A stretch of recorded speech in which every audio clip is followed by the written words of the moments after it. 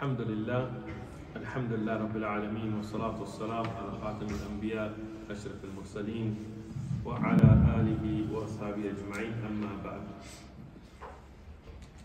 We begin first and foremost by praising our Creator, and the one and only worthy of worship, and sending the peace and blessings upon the prophets.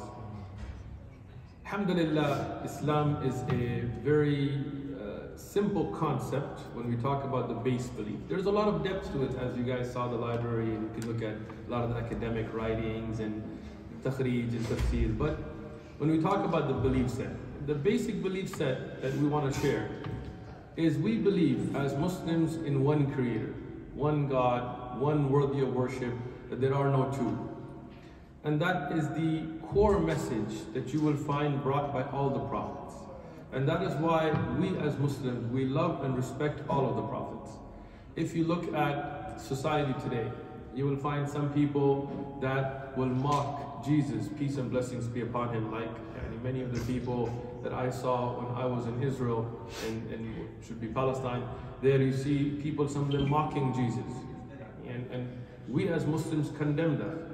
You will find some people making caricatures of the Prophet Muhammad, peace be upon him, or mocking him, or cursing him, or so on. And we as Muslims condemn that as well. We as Muslims, we love Abraham, Moses, Jesus, Muhammad, peace and blessings be upon him. Even when we say the name of Jesus, we say peace be upon him. That's how much we love him. We name our children Isa, the name for Jesus, peace and blessings be upon him. We as Muslims, when we recite the Qur'an, we have a whole chapter called Maryam. We don't worship Mary, but we love and respect her. We believe in the virgin birth of Jesus. We believe that he was a miraculous birth. We believe that he brought a true message.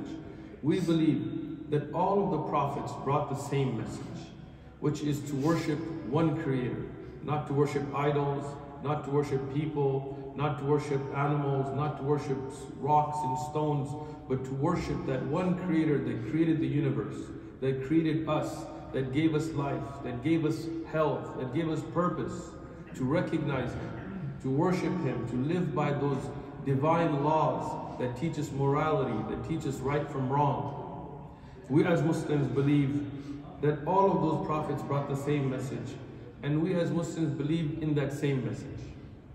We know sometimes messages get corrupted due to political gains, or due to hatred, or due to goals that certain societies may have in trying to conquer other societies and so on. But we as Muslims reject all of that.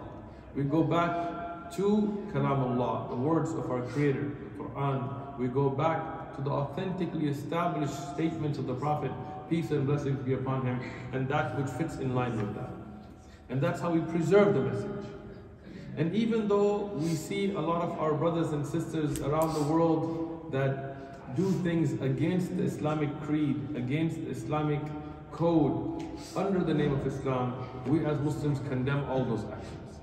Just as those that have used Christianity to bring hate towards even other people who are believers in Christ. It's people who have used Judaism for political purposes, or Hinduism, as we see with different political organizations around the world. We reject all of those perversions of religious messages. Rather, we say that we as believers in the one Creator have the same belief that Jesus had, the same belief that Moses had, the same belief that Abraham had, all the way back to Adam. Peace and blessings be upon all of them. Our belief is that simple. Tawheed. We believe in one Creator, one Allah.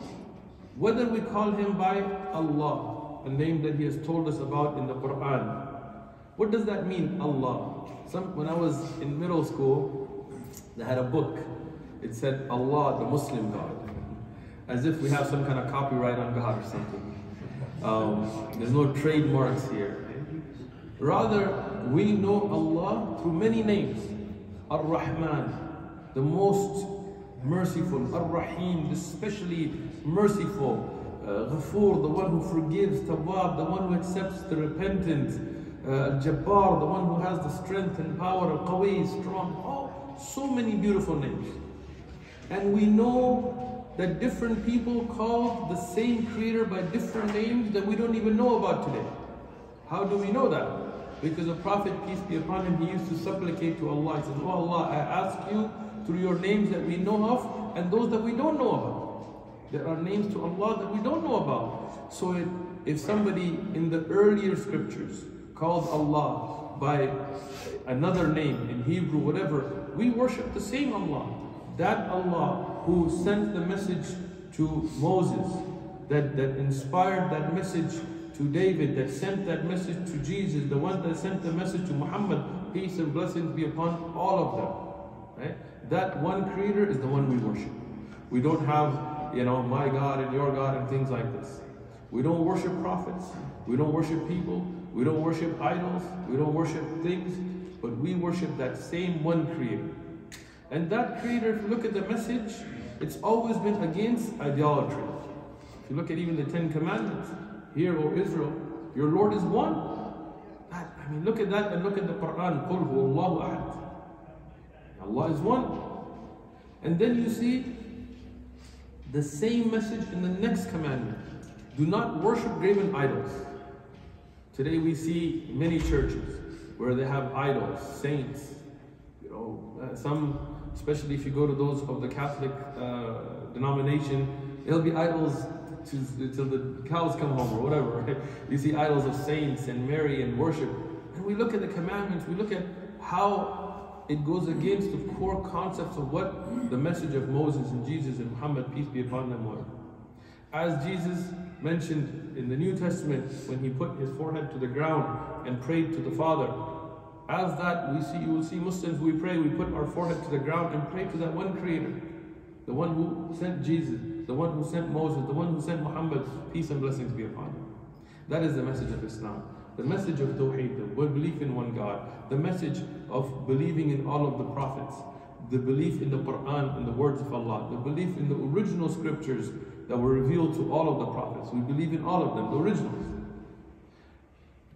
As that goes, we as Muslims are commanded in the Qur'an to be guides, to invite people towards good, amr bil ma'ruf. Everything that is good, from the aqidah, from being good neighbors, from being productive citizens of a country. This has been ordered to us in the Qur'an. And nahy al munkar, and to reject all that is evil. Every corruption of society, corruption of the family, corruption of the belief system, all of the evils, we are to reject it. That is what Allah has ordained us in the Qur'an. The Prophet, peace and blessings be upon him, has told us to be the best of neighbors. That when our neighbors are hungry and we are feeding ourselves and we are not concerned about them, then we have not perfected our belief. This is something lacking in our belief. The Messenger Prophet Muhammad, peace and blessings be upon him, he showed us this in a practical example. When the Prophet Muhammad, peace be upon him, went to Medina, one of the first actions in Medina after establishing the masjid was to make a treaty with the people of Medina, to defend Medina as a common city. Whether you were Jewish, whether you were of another different faith in Medina, to come together in a civil way to defend Medina against all outside attacks. Whether the attack was against Muslims or non-Muslims, but to defend it together. This was the way of the Prophet, peace and blessings be upon him. Sometimes those that want to stir hatred between communities, they will say things like, oh, the Meccan Islam was nice and then Medinan Islam was harsh. No, that is historically incorrect. Rather, this contract was in Medina, to defend Medina together. And we see in Medina many historically verified narrations where the people of Medina that were not Muslims, like for example the Jews of Medina, would come to the Prophet Muhammad, peace and blessings be upon him, and ask him to rule between them, to give the ruling. Why? Because they knew that what was in the Qur'an was the true message of Moses, peace and blessings be upon him. They knew that the Prophet Muhammad, peace be upon him, would rule with justice. So this is the message that Islam has taught us, to be just, to be fair, to be honest, and to be the best of neighbors. And inshallah, with that, I don't want to start boring you, so I'm going to open up to question and answer. There is no taboo questions. I know you have a very polite society here. and that's wonderful. But I'd rather you ask me the harsh questions than you sit around at home and think, I should have asked that guy that question. Nothing offensive, nothing. In San Diego, I go out to a park and I discuss with all kinds of people from all different backgrounds. And I've been asked everything from whether I'm Saddam Hussein's nephew to whether I know what Osama bin Laden is. And I am not related to Saddam Hussein, I'm not from Iraq. And I told him at that time, if I knew where Osama was, I'd be $25 million richer. But anyway, so ask away. Go ahead. What's your belief on holidays and birthdays? Excellent question. When we talk about holidays and birthdays, I'm going to give you a tiered response because they are in different tiers. The first tier gets to be those things like, for example, Halloween. We as Muslims do not celebrate Halloween. And I believe if you look at the early writings of the church fathers, there was also something that was condemned in the Christian tradition. Because this holiday comes out of a pagan ritual, something that was people who used to worship other than the one creator, the one Lord of Jesus or Moses or Muhammad, peace and blessings be upon him. Rather, whether if you take it the Druid roots or others, there were devilish, any connotations to it. Trick or treat wasn't as innocent as we make it out to be nowadays. So we as Muslims would not participate in a pagan ritual. If you talk about Christmas, then the 25th of December, as you guys are well educated, was not historically not the birthday of Jesus. Most, at least from my reading, most biblical scholars would put the birth of Jesus to be somewhere in the summer, depending on some of the scriptures and writings that are there. Rather, Saturnalia was a pagan festival before the time of Jesus, peace and blessings be upon him, that was incorporated by one of the early popes into the Christian faith. So we would not celebrate something that has a pagan root. Right? We do have celebrations. Those that are ordained in the Qur'an, for example, we have Eid al-Adha, which is after the Hajj is completed. And in that, we remember what happened with Abraham and the sacrifice that was to be and that never got to be because it was just a test, we know. But we remember that, and we sacrifice and give out the meat to the poor and needy and others to help people around the world as well. So those religious festivals that are based on prophetic history ordained in the Qur'an, we celebrate. We also have Eid al-Fitr, which will be coming in about a month and a week from now, at the end of the fasting month of Ramadan. And you guys will all be welcome. I'm going to take the liberty to invite you on behalf of Abu Abdullah. And so these are based on actual tradition. Then you get into things that are incorporated into religious faiths from the outside with either pagan roots or other things like this. We do not celebrate those. Birthdays, for example, we don't find anything in the Old Testament or the New Testament or in the Quran that would justify birthdays. Rather, in the Old Testament, the indication is given that this was something done by the pharaohs against the people of Israel. This was done as a self-celebration. And if you look at the Satanic Bible, not that you should, but if academically, if you do want to look at it, they find that to be the most important festivals for a Satanist, because it is the most self-centered. Right? So we do not believe that birthdays were something that were celebrated by Jesus or Moses or Abraham or David or Muhammad, peace be upon them, so we do not celebrate them. Rather, we stick to the celebrations that are there with prophetic background and divine scripture. Thank you. Thank you. Great question. If you want to give me a gift any other time, I'm open.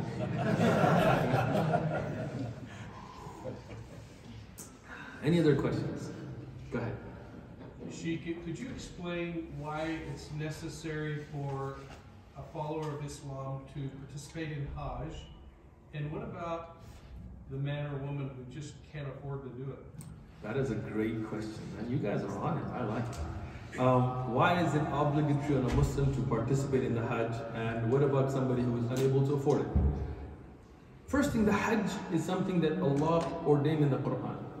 Like we in our religious tradition, we always go back to the evidences. When Allah ordained something, or the Prophet, peace be upon him, shows it to us, then this is something that we follow. Allah ordained in the Qur'an. The Prophet, peace be upon him, showed us how to perform the Hajj, and he ordained it upon us. He said Islam is built on 5 pillars, and one of them being the Hajj. So that is why. But there is a wisdom to it that I want to share, right? Which is, in Hajj, we go to where Abraham went, where Ishmael was. We see that common ancestry of humanity, right? As Christians, as Jews, as Muslims, we all believe in Abraham. We all believe in Ishmael. We believe in Isaac. We as Muslims also believe in Jesus. And even if some of the Jewish faiths do not. And we believe that these were all prophets sent by the same God. So when we go to those locations and we see where Abraham stood, and we see the house that he built for the worship of the one Creator, it connects us with those earlier prophets. Right? We are not just believers in the Prophet Muhammad, peace be upon him. We believe in all the prophets. The Qur'an tells us that you cannot differentiate between them. Meaning you cannot say, I believe in Muhammad but I don't believe in Moses. No. If any Muslim does not believe in Jesus, does not believe in Moses, does not believe in Abraham, does not believe in Adam, does not believe in Noah, he cannot be a Muslim. That is a part of our faith. So in Hajj, we see that connectivity. Secondly, in Hajj, when we go here, you see some of the brothers, like Abu Abdullah, you see, he's stylish. He dresses well, right? Some of the brothers, not going to point anybody out, I'm just kidding, right? They may not dress as well, right? Some of you are dressed in very, very nice, well, I mean, I can tell, expensive clothing. When we go for the Hajj, we don't have that distinction anymore. We wear, as men, 2 pieces of unstitched cloth. So now, you cannot differentiate between somebody from Mexico and somebody from Pakistan. Somebody from Finland, from somebody from New York. I mean, you look at people and you just see that we're all humans. In the end, we're all the creation of one Creator. And it bonds you. We don't have that this is a king, so he doesn't have to wear the ihram. He can go in a robe with gold, and this is a poor person, so he's gonna wear. No! Even if you're a king, even if you're a president, I don't care if you're a Republican or Democrat or Green Party or Libertarian or whatever you may be, if you're a Muslim and you go for the Hajj, you wear the same thing. You go to the same places. It's not like I can do my tawaf somewhere else. No. So it also unites humanity away from the distinctions that we have today. We judge people, as this is part of psychology. Whether we are able to overcome our biases or not, we judge people. We look at somebody and how they're dressed and how they speak and think, and we judge people. There we get to realize that in the end we're all the same. When I was in Hajj in 2000, the first time I went, I met a Muslim from Djibouti. And I love geography. I used to win geography bees and things, but I honestly was thinking, man, I don't think I've ever thought about where that is. And I met, which is a part of this in Eastern Africa. And I met a Muslim from Finland. And I really didn't realize there were Muslims in Finland, you know. And those two, one from a remote area in Eastern Africa, and one from Northern Europe, who had never met, who didn't know each other, who couldn't speak the same languages. They were sitting together, wearing the same thing, going to the same rituals, the rituals that were known from Abraham and Ishmael and Muhammad, peace and blessings be upon all the prophets. So you see that unity that it brings. So that is some of the wisdoms and benefits from it. The second part of your excellent question, what if somebody is unable to go? They can't afford it, and especially nowadays it's not cheap. Allah never puts a burden upon anybody more than they can bear. That's in the Qur'an. Right? Allah never ordains on somebody more than they can bear. So if you are unable to go financially or physically or due to other constraints, maybe you have an elderly parent that cannot be left, you're the sole caregiver or whatever that reason may be, you are not obligated to go anymore. And you're not sinful. If you are able to afford it and you're physically capable and you have no other legitimate reason that you cannot travel, there's not war or something like this, then yes, as Muslims we must go. To see that unity, to remember those prophets, to fulfill this obligation. But if somebody's underage, maybe they're 12, 13, they cannot go by themselves, they don't have the ability, they don't have to go. If you cannot financially support it, you don't have to go. Maybe you don't feel that there is safety, maybe you're in a war-torn country, you don't have to go.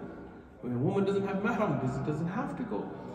Only when you have those abilities, then they become obligatory. And if you don't, you're not sinful. Because Allah never burdens a person more than they can handle. Great question. All right, let's keep going. Let's have some fun. Go ahead.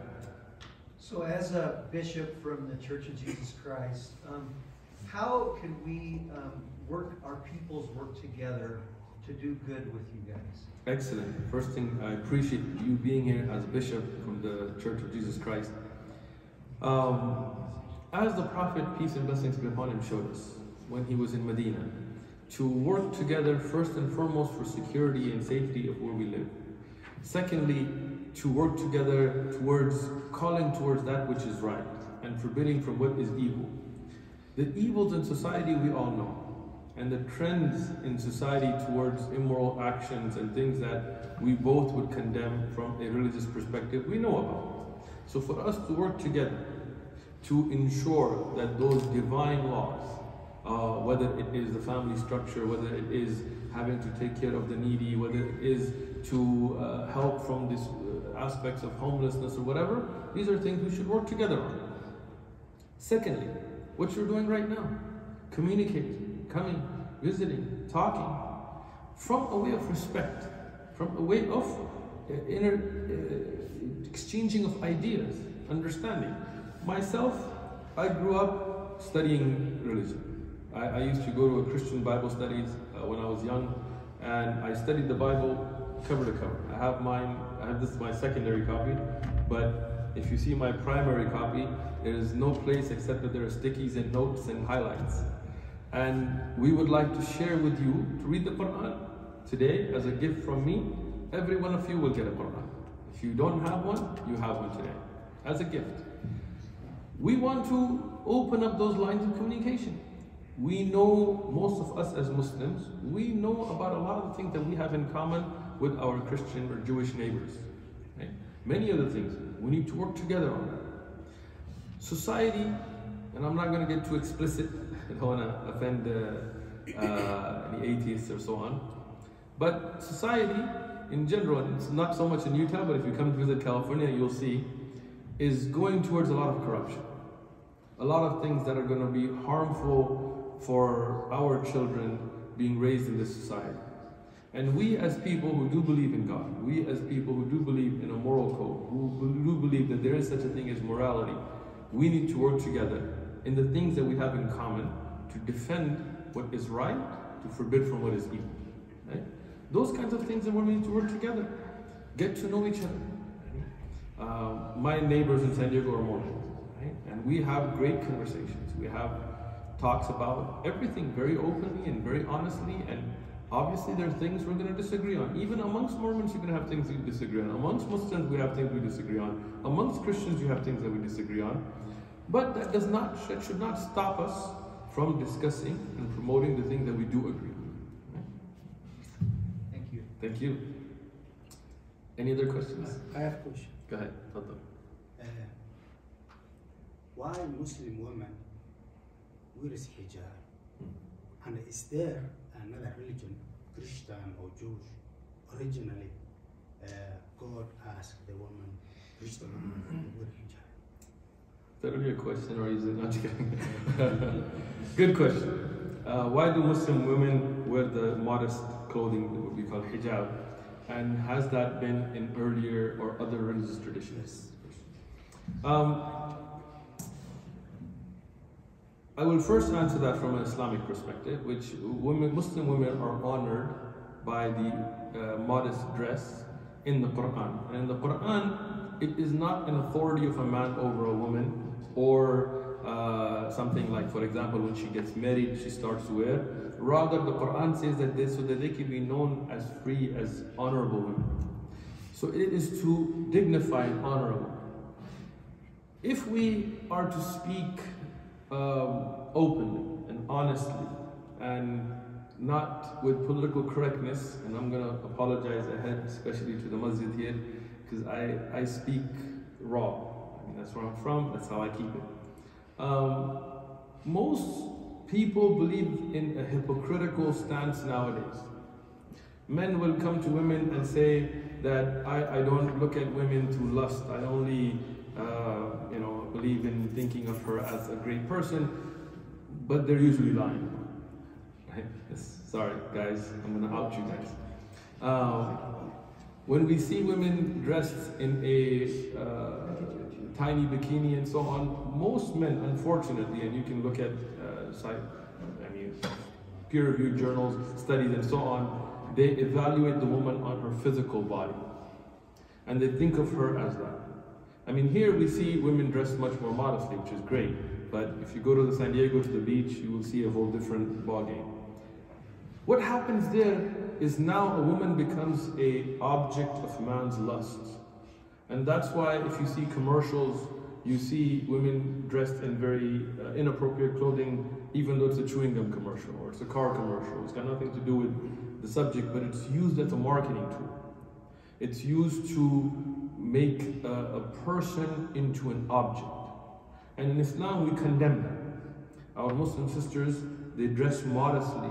So when they speak, we have to listen to what they're saying and appreciate them for their intelligence and for their faith and their dignity, not for their measurements. We don't set up this kind of a society where a woman feels that she's not good enough because she doesn't look like a particular model on TV, and we have people trying to make themselves throw up and surgeries just to try to fit a mold that they shouldn't have to.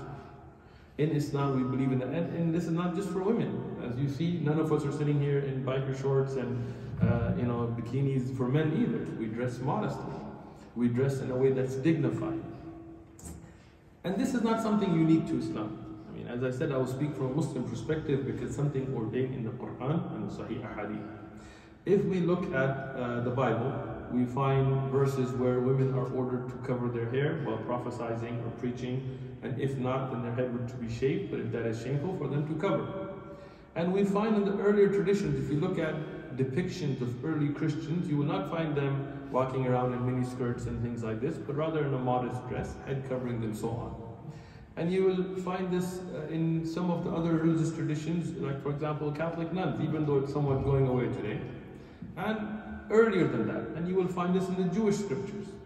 Now, some of the rules and regulations are a little bit different. Like in the Jewish scriptures, for example, the covering of the head starts from after marriage. And in the Bible, for example, it's shown as the authority of man on a woman, right? So on. So those are a little bit different. In Islam, it's a little bit different. But that tradition can be found in many religious traditions in the past. Until today, even if you look at the LDS traditions, you will see a very modest dress. And this is something that I think we should always work together on, is to preserve society and the modesty in society. Thank you. You're welcome, John. Go ahead.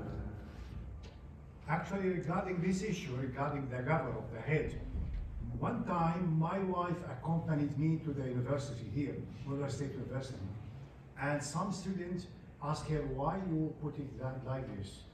She told them, very good answer, I think. She told them that in our Quran, Mary mentioned 33 times in our Quran.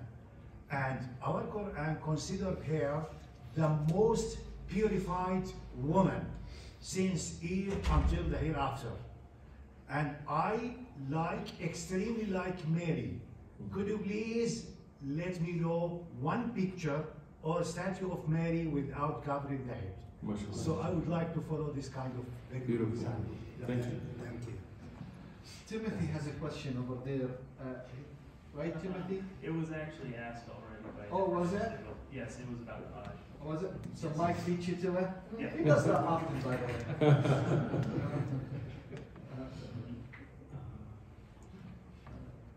Any other questions? We will not be offended by anything. Go ahead. Now, I have another question that goes along with the hijab. So, some women cover their mouths as well when they're around other men. Can you explain more why some do and some don't? Sure. So the base order in the Quran is jilabihinna, an outer cloth that they used to have to draw it together to cover their bodies. This is the base in the Quran. From that now, the scholars of Islam, looking at the practices of the wives of the Prophet, peace be upon him, or the women in the companions, they derive rulings. Some of the scholars of Islam, they took the ruling that in front of the man that is not related to. So just to be clear, Muslim women do not cover at home, right? So when we have, and which is different from the Jewish faith. As I studied some of the Jewish, from at least the rabbis that I spoke to and read from, they have the covering even at home, even when sleeping, even when they're with their husbands, which is kind of strange for us, but we. So a Muslim woman, when she's with her husband, when she's with her father, when she's with her husband, when she's with her children, when those that we call mahram, from the close family relatives, she does not have to wear that covering. When she's outside in a place where there may be males who would look at her from a lustful perspective, then she does. So what is the boundary? Some of the scholars of Islam, they said that the face and hands can show. And some of the scholars, they said that no, because sometimes the face is a point of beauty, that the face should also be covered, right? So there is a disagreement amongst the scholars of Islam. Whichever opinion people take based on the evidences, we respect that. Ladies in back. Do young girls cover? Excellent question. The young girls cover. The covering begins as an obligation once you reach past the age of puberty. Right? So if somebody is a 5-6-year-old girl, she doesn't have to cover. Right? Because usually in a good society, the lust will not be looking at the girls of that age. But when you look at girls who go past when they're at the age of beauty and so on, meaning past the age of puberty, here the covering comes into play. Any other questions? So it's not when they get married? It is not when they get married. That's a great question. The covering being related to the husband or marriage is found in the Jewish traditions, not in the Islamic tradition. So if a woman never gets married, she still covers once she reaches that age of puberty. If a woman is married and divorced, for example, she still covers.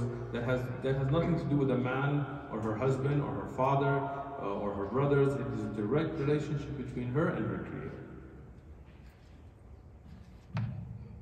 Let's ask some more. Come on, some good ones. Go ahead. Shaykh, I was wondering if you could talk a little bit about Sufism.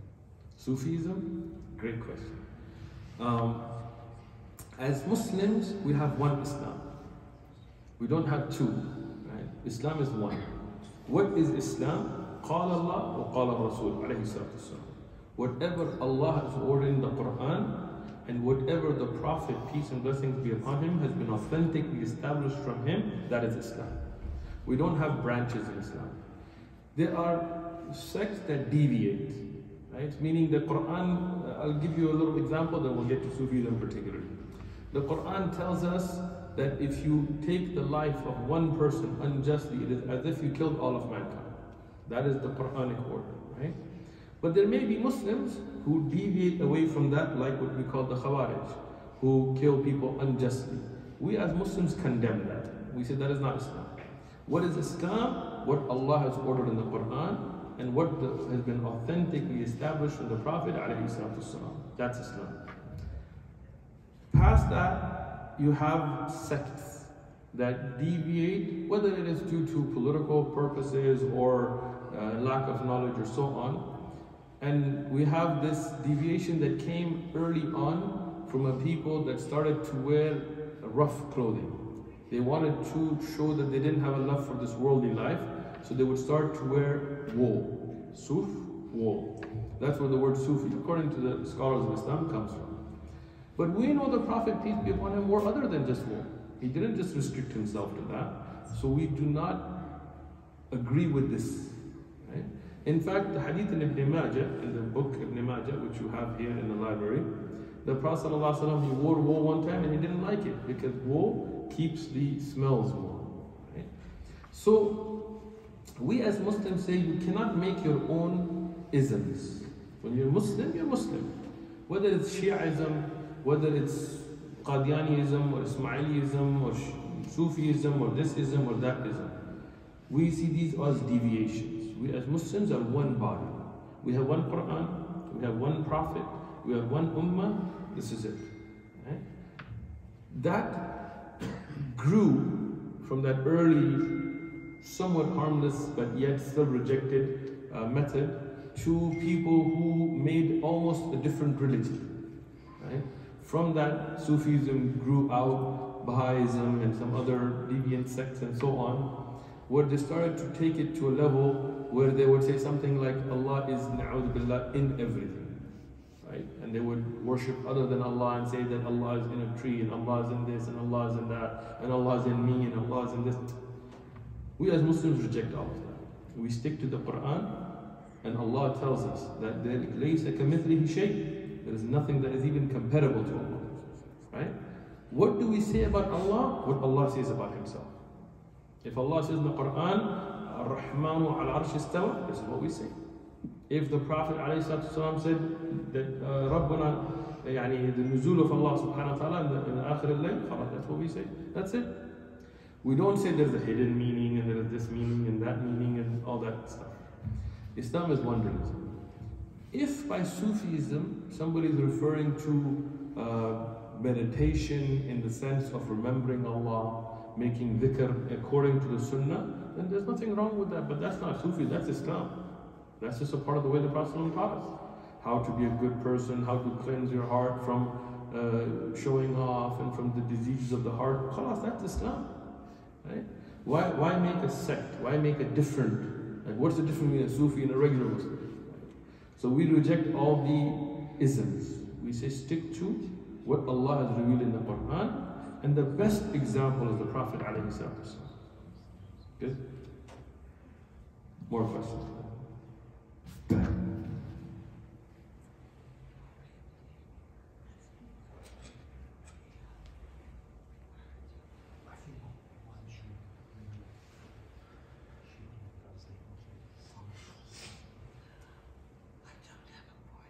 Okay, hold on. Let me send a mic to you, or can somebody hear and...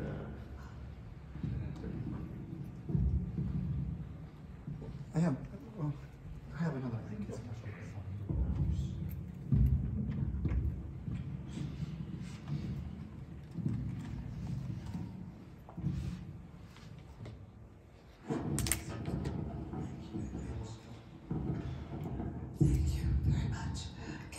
Yes, I can. Good. How strict are your requirements for 5 daily prayers and the way that those prayers are said? Beautiful question. The question is, how strict are the requirements for the 5 daily prayers and how those prayers are said? The 5 daily prayers are obligatory. They are something that every Muslim must do to the best of their ability. Once again, if a Muslim is unable to stand and pray, there's no sin on them, they can sit and pray. If they cannot sit and pray, they can lay down and pray. To their side, whatever they're able to. From that ability, they're obligatory. And again, another good question, which was not for children. If you're very young, you're not going to tell a 3-year-old you got to pray 5 times a day. They're too busy playing, right? So when you reach a certain age, we start to instruct our children to pray, and at the age of puberty, past that, it's an obligation. Now, those prayers are a very practical reminder for us, for our purpose in life, for our Creator. Because as we know, people get tempted throughout the day. You go, you're working, you start, somebody's like, you might want to say this to sell the car, and you're like, should I do it, you know? But when you go and then you pray, and then you realize that I'm standing in front of my Creator listens to me, my Creator sees me, it kind of brings that check. So it's a very essential part of the daily life of a Muslim. The prayers are 5. So we have Fajr, Subh, which is the early morning prayer, which here is, around 6 a.m. they pray here. It's not like at 6 and 6:05 you have to pray. No, you have a span of time, and the Fajr prayer takes you a few minutes. It's only 2 units. And you have the span of time where you can pray that prayer. So it's a very practical thing. So, for example, if you wake up and you're about to get up for your morning jog, or you're about to go to work, you have those few hours of a gap. In that, you say a few minutes prayer, it catches you. Then you have the next prayer, which is Dhuhr. dhuhr, you can say the midday prayer, when the sun, when it's at the zenith, when it starts to have a shadow, the prayer starts all the way till the shadow is equal to itself. So that would, and depending on where you are, you're going to have a few hours there as well to say a 4, 5, 6 minute prayer. So again, you have this very practical time frame where you can say this prayer, but now midday, it reminds you again. The next prayer is Asr, from when the shadow equals itself to when the sun sets. Here again, you have a few hours, you have this time to pray again. It's only 4 units, it'll take you a few minutes. If you're at work, obviously every 2 hours, I mean in America you get a 15-minute break, you have lunchtime, you have those times, you can easily pray it. If you are unable, let's say you are a heart surgeon, you're in the middle of surgery and somebody's going to die, if you go here, it's okay, you can even combine prayers at certain times. Right? Why? Because Islam is a very practical religion. If you're traveling, if it's raining and it's night and things like this, there are certain situations, and the Imam can explain those in detail. I'm just giving a summary here, where you are allowed to even combine out of necessity, out of certain conditions. Then you have the evening prayer, which is when the sun sets until it becomes completely dark. And then the night prayer, from the darkness till the middle of the night, this is the preferred time for the night prayer. So each prayer you have a large time gap to say a short prayer so that it's practical. But as a Muslim you must. This is something that's obligatory, it's fard. It's an obligation on Muslims to pray 5 times a day. And the method of prayer is laid out by the Prophet, peace be upon him, himself. Rasulullah, the Prophet Muhammad, peace be upon him, said, Sallu kama ra'aytumuni usalli. Pray as you see me praying. And you will find this in the Bible as well. You will find when Jesus, for example, put his head to the ground, you find Abraham and Moses putting their head on the ground and praying as well. But the details of that are listed in the books of Hadith. And this is, who were with us in the library, we saw that beautiful 52-volume Musnad Imam Ahmad. This is a book of Hadith.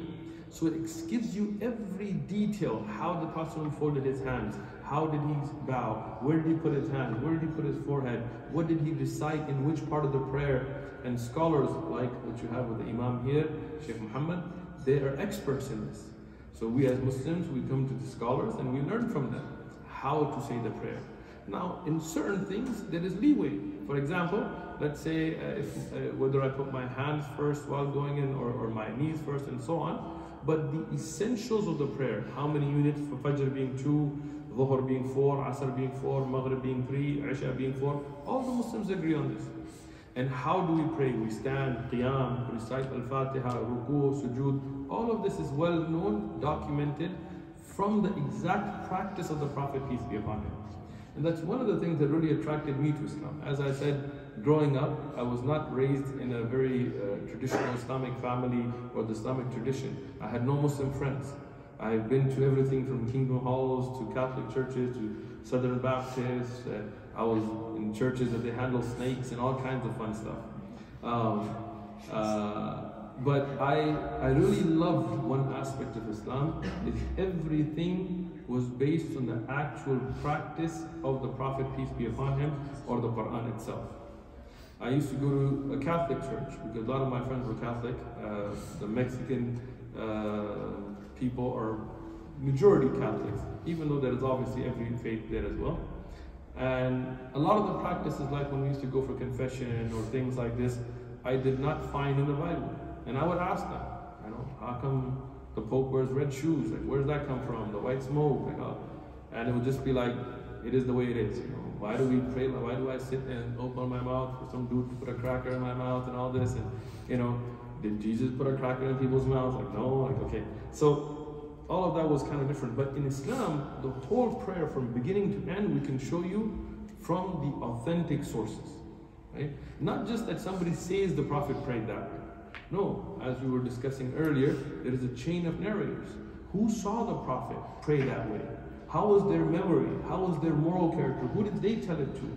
How many other people saw the same thing? Right? So it's a very specific, clear evidence for everything. Now, many Muslims may not know how to pray correctly because they didn't take the time to learn, but that's their bad. But if whoever wants to learn, we have scholars and we have books and we can explain every aspect of the prayer and how it should be done. Thank you. Any other questions? Gotta keep going. This is wonderful. Fadl. I don't see a hand. Oh, sorry. Go ahead. Shaykh, I was wondering if you could talk a little bit about Hadith Qudsi. Excellent. Not to bore our non-Muslim visitors, I'll give a brief answer. Otherwise, we could teach a class on this, and I do teach a class on this. Right? My master's is in Hadith, so this is my thing. The Hadith, we check them, and Hadith being either the statements, actions, or approvals of the Prophet Muhammad, peace be upon him. We check them, verify them for authenticity in many ways. We look at who reported it, how was their memory, their dhabt, how was their moral character, their adl, how was the connectivity of the chain, how many people reported it, tawatir and ahad and all of that. And one of the aspects of that is how far up from the author of the book of hadith does it go? Meaning, if a tabi'i makes a statement, or a sahabi, a companion makes a statement, or the Prophet, peace be upon him, makes a statement, or the Prophet reports it being from Allah, we give them their own categories. Marfu', yani from the Prophet sallallahu alaihi wasallam. Yani Qudsi, that he says that I have heard from Allah, or Allah told me from Allah subhanahu wa ta'ala.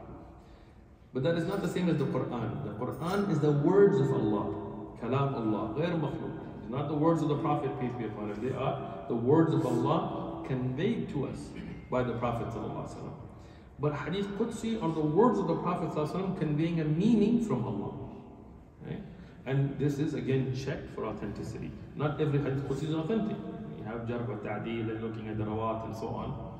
But this is, sorry to bore you guys, this is a good question. Alright, go ahead. Can you explain slavery in Islam? Excellent question. Slavery in Islam. If we look at the Western concept of slavery, what we had in the United States at a time where people that were free people that were regularly living their lives were kidnapped or taken and brought by force and sold into slavery, Islam has never had it and has never approved it, ever. Allah subhanahu wa ta'ala tells us that we, all of us, are slaves to Him, to our Creator. When Allah says to be born, we are born. When He says it's time for you to go, it's time for you to go. When Allah gives us food, He gives us food. When He tests us with hardship, He tests us. We are the slaves of Allah. We are not to be slaves of any humans.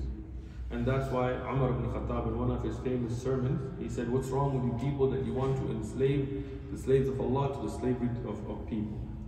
When the Muslims went to Persia, one of the statements they made, they said, we're here to take people out of being slaves of people, to be only the slaves of their Creator. So people are to be free. The Prophet Muhammad, peace be upon him, in an authentic narration, he said that Allah will be a plaintiff against somebody who enslaves a free person. And Allah on the day of Jannah will tell them that these were my creation, my slaves. How dare you take somebody like that and enslave them? And in that aspect, Islam totally condemns slavery. What we do have in Islam is we have prisoners of war. Meaning if you do get into a war, in the battles, what we had in the olden times is if you were victorious, you would massacre the people. The Arabs, what they would do before Islam, is if they were victorious, they would kill off people. As we see Amalek and what happened in the biblical text and so on as well, it would be just a massacre. You would go in, slaughter away. And Islam condemned it. Islam stopped that. If you are going to be in a war and somebody's going to try to kill you and fight you, you also can't be like, I just won, okay, you can go do whatever you want, they'll just attack you right away again. Right? So to take people as captives of war that will be under your authority because they tried to kill you and fight you, this is in Islam, we have this. Even then, there are rules and regulations. You cannot abuse them, you cannot mistreat them, you have to feed them, you have to take care. You don't put them in gitmo and have dogs biting their... Anyway, we have rules and regulations, how to properly keep. And even then, Islam encourages that even when you have taken them as captives of war that were trying to fight you, if you see good coming in them, then you free them, you let them go. And many of the great scholars of Islam, like Nafi', and Hamran, who were the Mawla, they were the freed captives from war, were freed and became great scholars. So we have people who are going to be taken captives of war who do not have slavery in the Western sense of what slavery is. And that would be only through war. Go ahead. Sheikh, according to Islam, if a Muslim or a non-Muslim commits something hideous or something that's unfortunate, what are some of the ways that that individual can redeem themselves? Great question. If somebody commits a horrendous crime, in Islam we have the concept of tawbah, of repentance. You don't have to go to a Shaykh and say, "Forgive me, Father, for I have sinned," and say Hail Marys or anything like that. Rather, in Islam, you repent directly to your Creator. Right? I'm talking about a Muslim first. Right? So there are three conditions. A fourth at certain times I'll explain. One is you should feel ashamed. You shouldn't be proud of it. Right? You shouldn't be, yeah, I killed somebody. Yeah, man, I killed somebody. What? I'm sorry about it. Well, yeah, I killed somebody. You have to be ashamed of the sin. You cannot be proud about it. You cannot be feeling good about it. You have to have repentance. Secondly, you have to make tawbah. You have to turn to your Creator, to Allah, to your Rabb, to your Lord, and ask for repentance. Say, Allah, I sinned. It was my mistake. I ask you for forgiveness, and with full conviction that Allah will forgive you, and Allah is the most forgiving. And the last, you have to make an intention not to go back to it. You don't want to be like, I just got drunk last night and drove a car and hit somebody. Oh, I'm so sorry, but what time are we meeting at the bar tomorrow? No. You have to make an intent. You might fall into the sin again. Humans are weak, but you have to make an intent not to go back to it. So with those three, you repent directly between you and your Creator. There is a fourth if you wronged somebody. Right? Let's say, what's your name, brother? Ali. Ali, mashallah. Ali has a really nice colored kufi. The Qulan Suaz, right? The hat. And I like his hat and I steal his hat. Sorry. Right?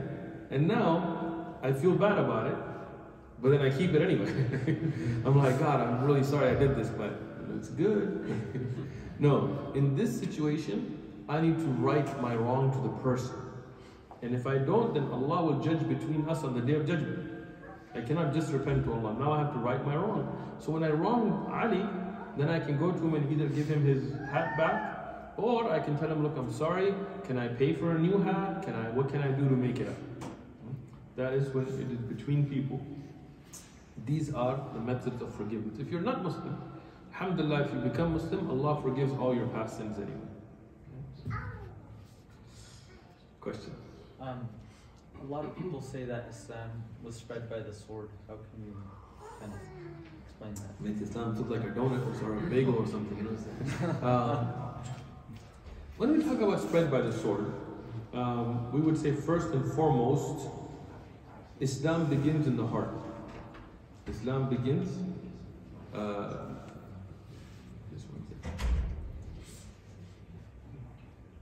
Shaykh Abu Abdullah, if you can make sure that they get a Qur'an from me as a gift. I need to keep my word. Excellent. Barakallah. So, when we talk about Islam being spread, Islam begins in the heart. That's where Islam begins. And there is no way I can change your heart with a sword or a gun or anything by force. If I put a sword to your neck and tell you become Muslim, you may say it, but if it's not in your heart, then you're not a Muslim. Secondly, if you look historically, under Islamic rule of Andalus in Spain, for example, or the Islamic rule in Palestine in the time of Salahuddin Ayyubi and others, people that were not Muslims, that were Christians and Jews, were allowed to practice their religion. They were allowed to keep their places of worship. They were not forced, unlike the Spanish Inquisition, where when the Muslims were driven out, the people were killed. If you're not a particular type of Christianity, you were persecuted. You were killed, you were tortured. And that is something that Islam forbids. Islam has a whole system which is called the Ahlul Dhimma, right? How non-Muslims can live and use their own laws for their own family laws, for example, under an Islamic rule as well. So Islam cannot be spread by the sword and has not been spread by the sword. in the sense that people say that Islam was forced upon people with the sword. When the Muslims of India ruled India for so many centuries, Hindus still kept a majority. Right? They were not forced for any conversions. Unlike what we see, especially by the Catholic tradition in South America or in the Philippines or in many parts of the world, when they would forcefully convert people. That is something Islam condemns. Everybody has to make the choice if they want to be Muslim or not. This is between them and Allah. Allah has the haqq that He should be the only one worshipped, but He gives people the choice. If somebody decides to be an atheist, that's their choice. The punishment or the outcome or the answering to Allah on the Day of Judgment is there. But Allah did not force that. Allah could have made everybody Muslim, but He left this as a test, as a choice to be made. So even historically, we do not find where Muslims went and forced people to become Muslim at the tip of the sword. Go ahead. Actually, let me take the brother in the back and then I'll come to the front. Shaykh, I'm wondering if Prophet Muhammad was perfect or if he ever made mistakes. Excellent. Was the Prophet Muhammad perfect? It kind of depends on your definition of perfect, in the sense that all humans have certain shortcomings, right?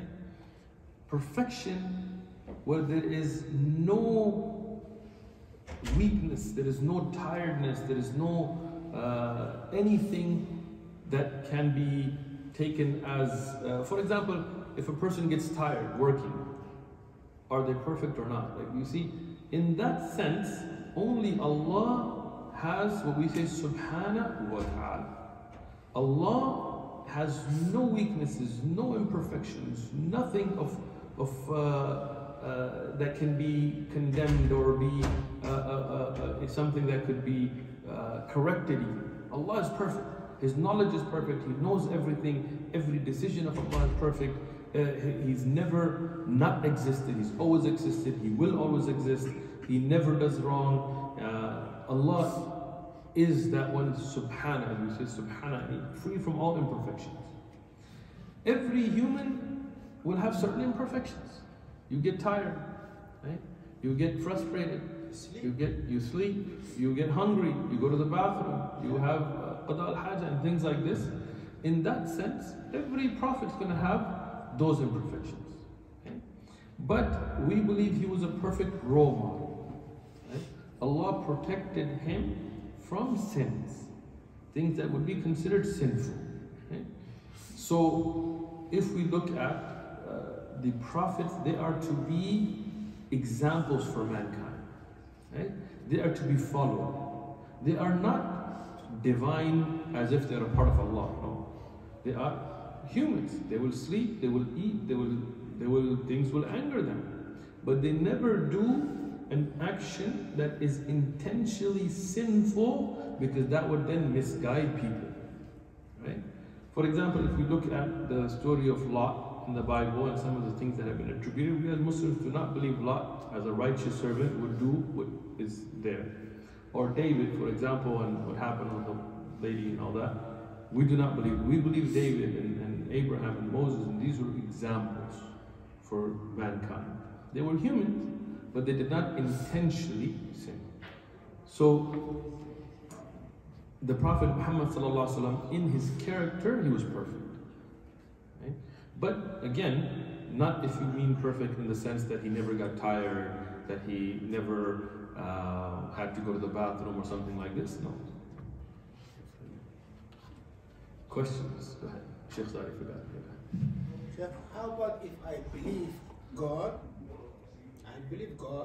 but also I believe God Jesus as Son of God, and I died there. Where I go? Good question. As Muslims, we believe that the belief in Allah, in God, is a belief that has to be in line with what God has said about Himself. Right? That if we take that God is multiple or has children or a father or uncle or roommate and things, this would violate the core belief of Islam. We do not believe that, right? This is to be kufr. Having said that, somebody could have such a belief and then change that belief. They can make tawbah, they can become Muslim, that is there. So where somebody ends up depends on what they die on. If somebody dies on kufr and shirk, then this is the people of Nar. And if somebody dies on tawheed, the belief in the one God, the one creator, then this is the people of Jannah. More questions? Go ahead. So I've asked people about like praying for people that have passed away already. And I still have a lot of confusion around that. It seems like during prayer, we are saying peace and blessings be upon the Prophet Muhammad. And then I've heard like people say that when their kids pray after they're gone, their reward will be greater while they're in the grave. So can you speak to that a little bit? Great question. Praying for somebody that has passed away. So I think the confusion gets to be is where we talk about what do we mean by praying for. English is interesting language, right? If I pray for you in the sense that I say, what's your name, brother? Quasi. Quasi? MashaAllah. If I say, oh Allah, give Quasi a good job. I'm praying for you, that I'm praying to Allah for something that benefits you. Nothing wrong with that. Even if somebody's passed away, if I say, oh Allah, have mercy on my father. Oh Allah, give my father a high rank in Jannah. Oh Allah, give my teachers and the scholars that I studied with that have passed away the highest level of paradise. Nothing wrong with that. No Muslim scholar would condemn that. The confusion gets to be in the sense that, Qaisi, are you Muslim? Yes. Alhamdulillah. So you pray Fajr, Dhuhr, Asr, Maghrib, Isha, right? Yes, I'm a new Muslim. New Muslim, mashallah. But you're Muslim. So now the 5 prayers are obligatory on you. And if I say, oh Allah, I'm going to pray Dhuhr for Qaisi so he doesn't have to pray. I'm praying for you, in place of you. That is not allowed. Right? So you see the confusion with the English language, right? Meaning that everybody has their own deeds that they are responsible for. But if you raise pious children and they make dua, they supplicate for you, that is a benefit for you. The Prophet, peace be upon him, told us that the deeds of the children of Adam all end except 3. One is sadaqah jariyah, those things that continue to benefit. Let's say you open up a well in a place that they don't have water, and you are dead, people are still drinking that water, you will be getting that reward, even after your death. Ilm al-nafi', the beneficial knowledge. You taught somebody Qur'an, they're reading that Qur'an after you're dead, it's still benefiting you. Or, walad salih, the pious child, yad'u lahu, the one that makes dua for them. So the children, you raise them well. My sons, pay attention to this. When I'm dead, pray for me, right? So making dua for the parents. This is good. But it is not that they're praying my prayers for me, right? Maybe I owed a debt, they can pay that debt on my behalf. Maybe I didn't perform Hajj, they can go perform a Hajj on my behalf because that was something that I should have done, that I did not do, that they as my children should be responsible for. But you cannot be like, I'm going to pray Dhuhr right now, but I'm also going to pray for my teachers and for my neighbor that passed away. No, that is not a part of Islam. With that, as far as like having mercy on someone that has passed or something like that, is that the same whether they are Muslim, they died a Muslim or not? So, dua, supplication are different at different times. Maybe, for example, if your parents are alive and you say, oh Allah, guide them. Right? Nothing wrong with that dua. But if they have passed away, then this worldly life is done. We believe that this life is where you have to make your choices. Once you pass away, so think of it this way, right? How many of you have taken an exam in an examination hall? Raise your hand. Or a test. I'm just doing this to make sure you guys are all awake. Because I know you've all taken a test sometime or not, right? So you go to a test. I mean, nowadays you don't have examination hall. Let's say it's online and they have a timer and it starts. That's this life. Allah subhanahu wa ta'ala says, الَّذِي خَلَقَ الْمَوْتَ وَالْحَيَاةَ لِيَبْلُوَكُمْ أَيُّكُمْ أَحْسَنُ عَمَلًا. You created death and life, this whole system, to see which one of you puts forth the best of deeds. So that's this life. Once that buzzer goes off, once your timer is up, once the examination hall says pens down, that's it. This is done. So if your parent dies in Islam, then you make dua for them, pass their examination hall. If they did not, then that's it. They have passed the timeline where they should have. Then that's it. Past that, we leave the case with Allah. And sometimes you don't know somebody was Muslim or not. Allah alam, but we judge by the apparent. More questions? Go ahead. So life after death, do you Yes. believe in that? And We do. what happens to the person that... Excellent question. Life after death. We as Muslims believe that that this life is a temporary abode, a stage in the greater scheme of things. We believe that before we were in this life, we were in what's called Alam al-Arwah, the place of souls. But you were souls, but you did not have physical bodies as we do here. And people met each other in those times. And that's why sometimes you meet somebody immediately like, you have that connection with them. Sometimes you meet somebody, I'm good, right? So that was an earlier life. Okay? Then we have the life of the womb of the mother. 9 months about, we have a very different life. In that life, we don't sit around and talk to each other and drink tea and talk or drink water or any of this. It's a very different existence. You're fed through a tube, you have liquid going into your lungs, all of that. That's one stage now. When that stage is over, you finish that stage and you come into the world. Totally different rules. Now you're breathing oxygen, air, now you're talking to people, you're eating with your teeth and mouth, and very different existence in a different time frame. However long your life may be, 70, 100 years, you will now live in this world. When that life is done, you will go into the barzakh. This is the next stage. This is the grave. Now that's a very different existence. You will not be going around and meeting people and eating the way you do in this world, but you will be alive in the barzakh life, in that stage. And you have questioning in the grave, well, how you lived, what you did. Then you are raised on the day of judgment. We believe there is a day of judgment, Yawm al-Din, where you will be raised from the graves, not like zombies coming out. You will be recreated from the bottom tip that's left, from that, like today we could say, from the DNA of there, like in a worldly example, how a person is cloned. The Prophet told us that all of your body will deteriorate except a little bit, and then Allah will recreate you on the day of judgment. You will stand again. And that's a different life. That's a life that no longer ends. It's an endless life. Your mindset, like in this world, you know how you get sick of stuff. Even if you have the best ice cream, after a while you're like, I'm sick of it, man. What's your favorite ice cream? Strawberry. Strawberry? If I lock you in that library and feed you nothing but strawberry ice cream, after a while you're going to be like, please, not strawberry ice cream, right? Because this world wasn't meant forever. So even something you love, you start to get sick of it. I'm not going to give spousal examples so that I don't get myself in trouble. So the hereafter, that life is forever. In the paradise, for example, the Prophet told us that every time you taste the fruit, it will taste different and better. Every time you see your spouse, you'll be more handsome and more beautiful. Handsome for the man and beautiful for the woman. You will have the spouse you have in this world. Say that in Islam, you will be spouses in the paradise. It's not till death do you apart. In Islam, even after death, you're united. So when somebody dies, then on the day of judgment, you will have judgment. Right? People, if a rapist, murderer, then never got caught in this world, it doesn't mean he got away with it. The righteous judgment of God will be there on the day of judgment. And then those that will be punished in the hellfire. Those that will go to heaven will go to heaven. We don't think of it like the Hollywood version of hell, where the devil is sitting and ruling the place. Nah, we don't believe that. This is a place that is there for punishment that we couldn't even imagine the punishment. That bad. May Allah protect us all from it. And paradise is not like you're going to be playing a harp on a cloud. Like, I don't even like harps. Like, how would I want to do that? Rather, you will enjoy in paradise whatever you will for. A never-ending life, no sicknesses. This is the real life. This is what we were destined for. Where you will be seeing your Lord. You'll see God.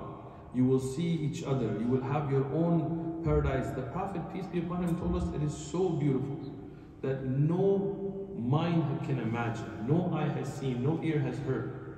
So everything we see in the Qur'an or in the authentic narrations, these are examples about rivers and trees and a beautiful place to give you an example to understand, but it will be more beautiful than anything you can imagine.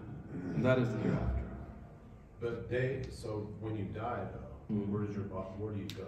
Excellent. I mean, you're saying that you wait till the day of judgment and you rise again, but in the meantime, where are you? Great question. So that is the barzakhi life. We call it barzakh. Barzakh is the life of the grave. In the grave, you have a physical body that will deteriorate, except for prophets and martyrs and stuff, but then your physical body starts to deteriorate. But your soul is there as well. It is connected. And it is where you wait, right? Until the day of judgment. Now, for the believer, for the pious person, this time will feel very short, like between two prayers. And for the evil person who massacred, murdered, did whatever wrong, he will have punishment in the grave as well. Right? There will not be a fun time for them as well. So this is why we believe this life is a very important time for us to recognize our Creator and to worship our Creator, because what comes next is a lot longer. Never ending is a long time. Allah protect us. Great question. Go ahead. So for like the judgment, like kind of say, so like if someone dies Muslim but is like sinful, yes, and like doesn't repent for that, but are they getting tossed like into the hellfire? Or? Great question. If somebody as a Muslim dies and they do not repent from their sins, what happens to them on the day of judgment? We as Muslims do not believe that somebody else will take our sin. We do not believe that we'll kill somebody else and they die for our sins. We believe everybody is responsible for their actions. But there are ways of getting forgiveness, right? Like from your question I can deduce that one of the things we understand, in the world you can repent, right? Let's say maybe I didn't treat my neighbor good enough, whatever, something light, and I don't want to put myself, right? And then, before I die, I'm saying, I'm really sorry, I used to throw trash over to your side, my bad, and I kind of fixed that, so you're done. Maybe I was lazy with my prayers, and Allah not make it, but let's say, then you can repent for that in this world. If you didn't repent, and you have some sins on you, maybe the hardship of death, or the hardships of life that you went through, like sicknesses, those things expiate the sins. The Prophet, peace be upon him, told us that the believer does not go through any hardship except that it expiates their sins, right? So maybe you got cancer, maybe you got COVID, and you're like, why me? Not you, but some people are like, God, why me? Sometimes it's good for you. You may not realize it, but it purifies you from your sins. So you may not have repented, but Allah forgave you anyway because of those hardships. Maybe somebody prayed for you, like Abu Abdullah made dua for me, right? And he says, oh Allah, forgive this brother Uthman. Maybe from his dua, Allah forgives me, right? So there are many ways of getting those sins forgiven. Then, on the day of judgment, you have the hardships of the day of judgment, and Allah is so merciful. You could come with sins like the ocean, and He can bring you more forgiveness and just forgive you, without having to kill anybody or without having to throw any wrath on anybody. Just Allah says, you're my good person, I know you sinned, but you didn't, you weren't a bad person altogether, you didn't make shirk and stuff, so I forgive you. That's there as well. If your sin was against people, let's say, what's your name? Aaron. Aaron. I'm just going to give a funny example, don't get offended. Let's say you have a really nice car, and I'm like, I want that S-Class, right? And I walk up to you, put a gun to your head and take your car. Not in Utah, but maybe in Cali, right? Now, you guys are so nice here, mashallah. Now, on the day of judgment, I owe you, right? Let's say both of us are Muslim and I did this wrong sin to you, I owe you. So on the day of judgment, Allah can take my good deeds, whatever good deeds I have, and give them to you to square us off. And if I don't have good deeds, Allah can put your bad deeds on me. But Allah makes justice between people. Or you could forgive me, you could be like, you know what, you can keep that class, I got the Bentley. MashaAllah, Aaron, you do good, right? But here you have sins between the makhluk, which will be dealt with on the day of judgment. Even the Prophet told us that if a horned ram hurt than the one without horns, meaning it's unjust, Allah will make justice between them. So here when the justice is done, now past that, maybe as a Muslim I did such horrible sins that even with all these cleansing and I didn't repent and I didn't do this, then it could be that I will enter the hellfire, but if you have the correct belief, sooner or later you will come out, right? But we do believe in responsibility. We ask Allah for mercy, right? We don't ask Allah to take us account because all of us have shortcomings. We ask Allah to have mercy on us. And we know that Allah is so merciful, our Creator, that no matter how many sins you have done, there's a beautiful hadith that I'll end with, where a man killed 99 people. That's gangster, right? 99 people. And he went to a person who was a worshipper, somebody, and this is before the Prophet Muhammad, peace be upon him. This is pre the time of the Prophet Muhammad sallallahu alaihi wasallam.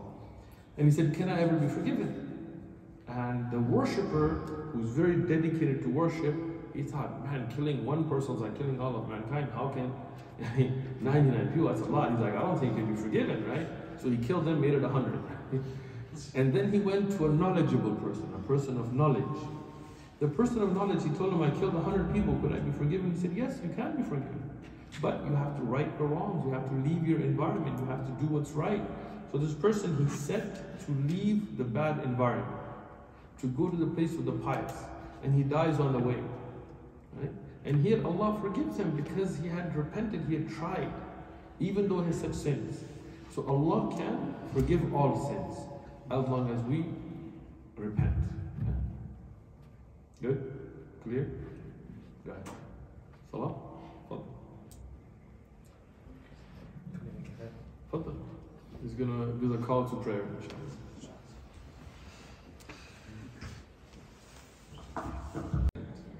So this what you heard, this is the call to prayer. And this is something again that we did not just come up with ourselves. The Prophet Muhammad, peace be upon him, he taught us this wording exactly the way he did it. Even you may have noticed that he turned his head to the right and left at certain statements. Even that was shown to us by the companions and the Prophet, peace be upon him, approval to show how it's done. And this calls us to know that it's time for prayer. In the Muslim majority countries and places, you will hear this throughout the city. It's a beautiful reminder to us all that it is one, that it's a time for the prayer, and second also to know that we are obligated by certain rules and regulations. It reminds you throughout the day. The statements that he said is Allahu Akbar, and he repeated that 4 times. This is to say that God is the greatest. It's not like not trying to kill anybody when you say it. You know, Allahu Akbar, it's going to kill us. Take it easy, right? Like you would say hallelujah, or somebody would say praise God, or something like this. In the same way, we say God is the greatest. Allah, the only one worthy of worship, Akbar, the greatest. Nothing is greater than God. There is no need that you have that is more important. You got to remember your priorities, right? Then we say our testimony of faith. Ashhadu an la ilaha illallah. I bear witness there is none worthy of worship except Allah, twice. And you bear witness that Muhammad is the messenger of Allah, twice we say. Then he turns to the right and he says, Hayya al-salah. Come towards the prayer. Come to pray. There's a time for praying. And then he turns to the left and he says, Hayya al-falah. Come towards success.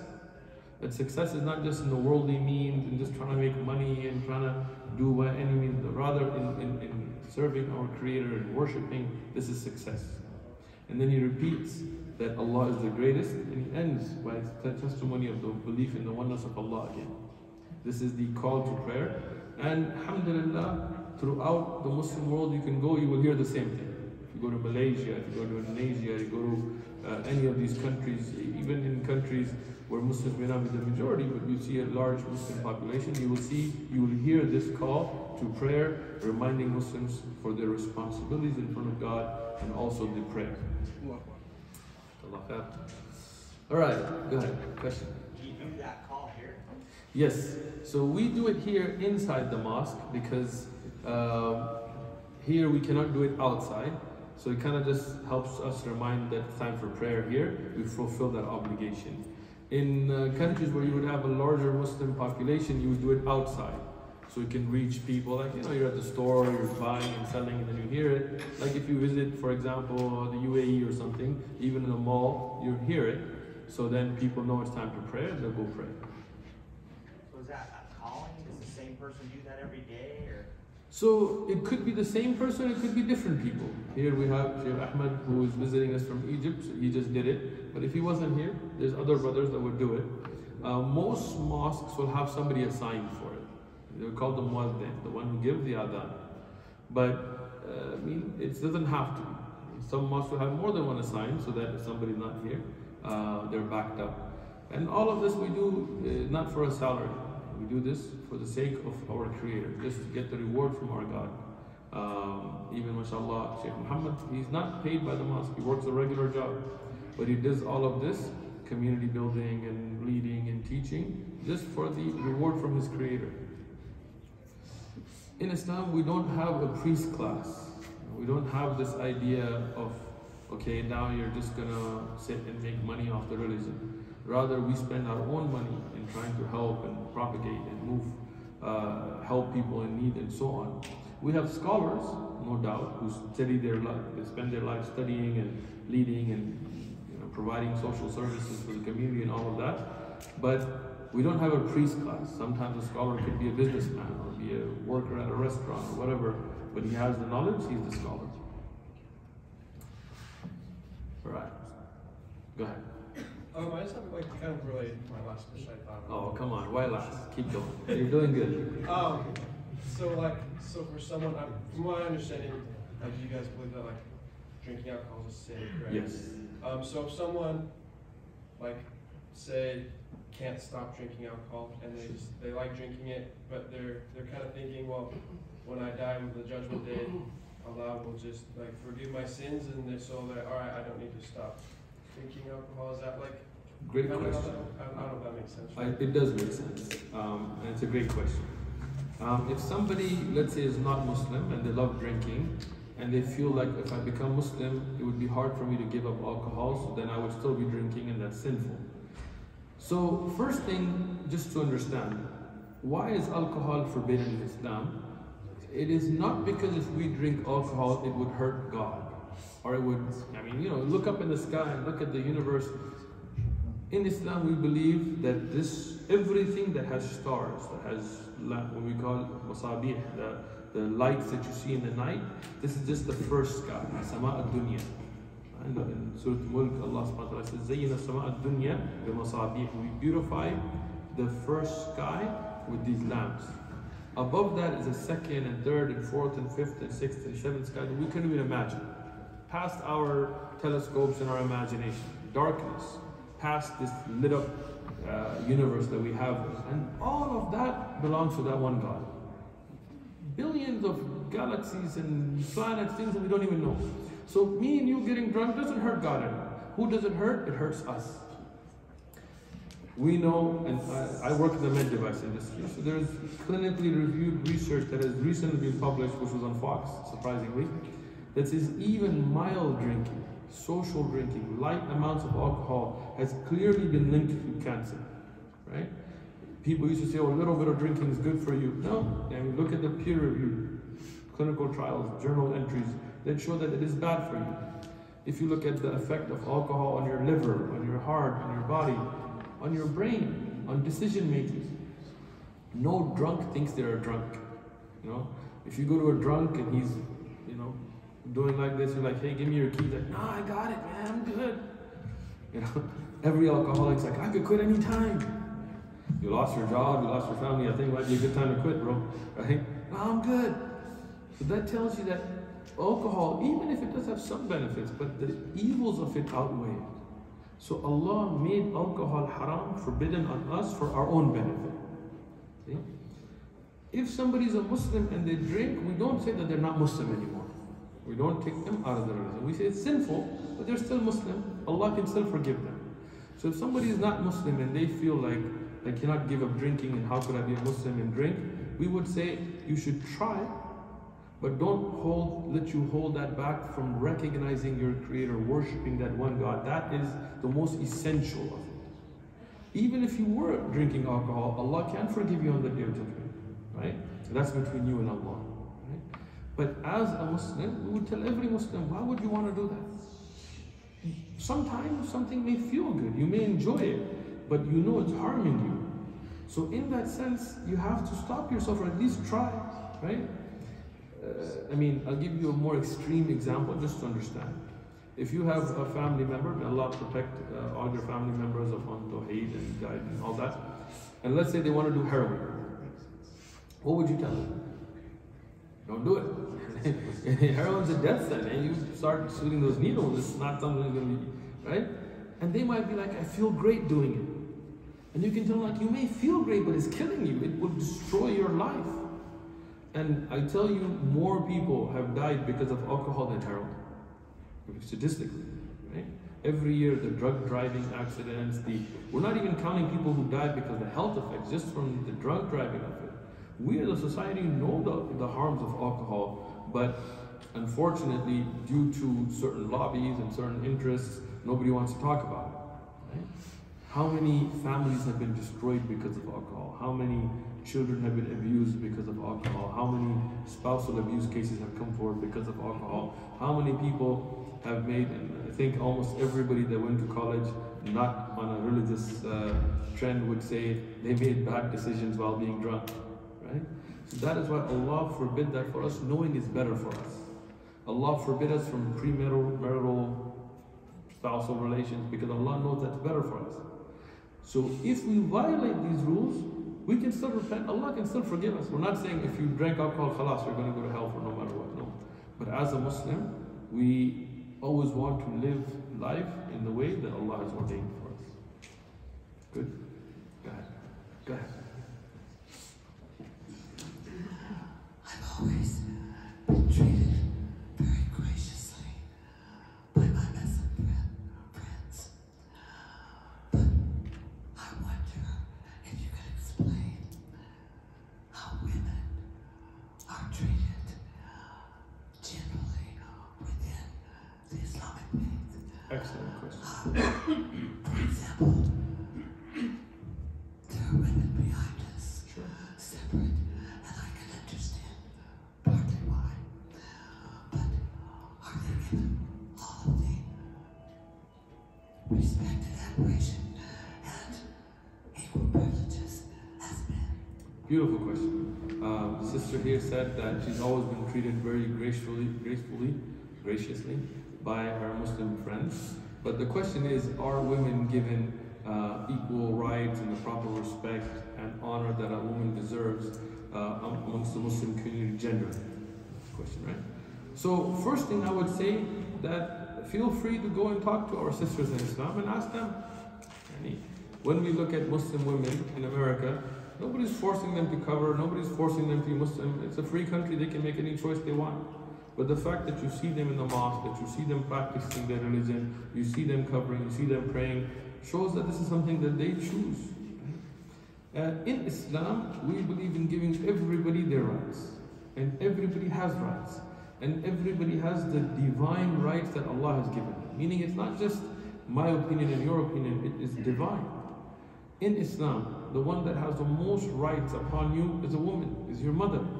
The Prophet, peace be upon him, was asked, who has the most rights on you? He said, your mother.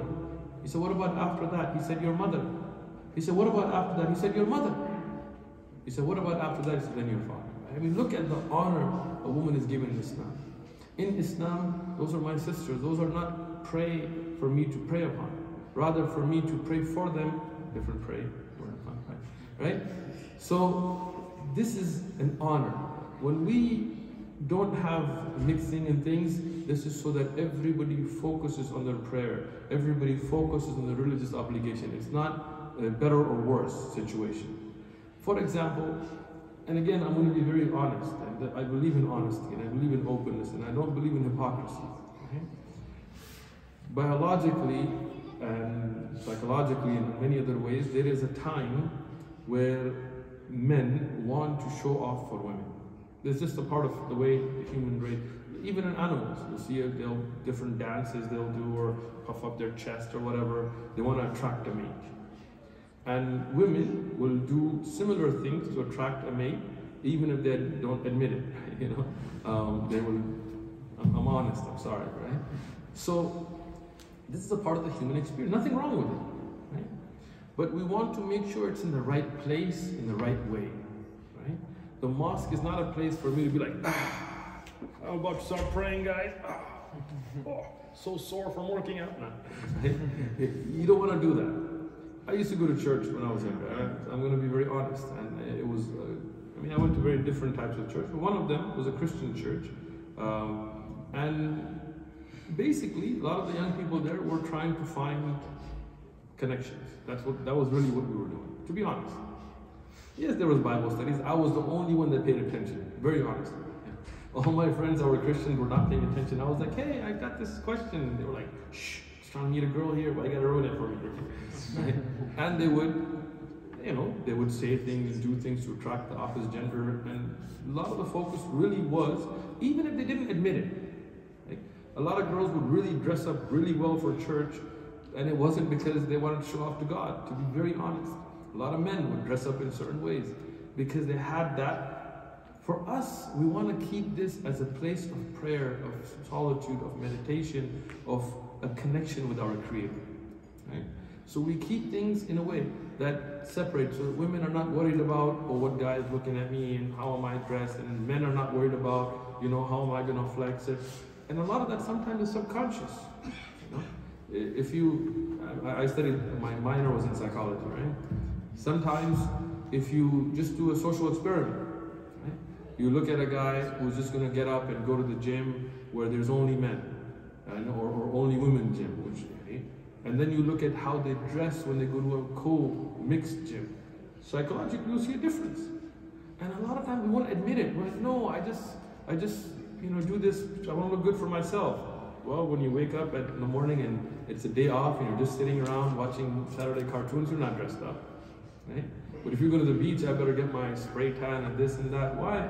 Because we have that. Places of worship should be free from that. You shouldn't worry about, as a woman, how are men going to look at me, or when I'm bowing and prostrating, is somebody looking at my body? A woman should be able to worship her Creator with that freedom. And a man should not be in a mosque worried about how is he going to find a spouse or a thing. He should be worried about his Creator. So we have this separation. It is not better or worse. It is not, that somebody is closer to God. The Prophet, peace be upon him, told us that there is no difference between white and black and red and anything except whoever is more pious. That is what grants us closeness to God. Men are not better than women in their closeness to God. Women are not better than men in their closeness. It depends on their piety. There can be a woman that is much more pious than any of us sitting here. That could be much more knowledgeable than us sitting here, right? Or there could be a man who's more knowledgeable. That is all your relationship with your Creator. When we talk about rights, I believe that Islam gives women rights that Western society doesn't. I'll give you examples.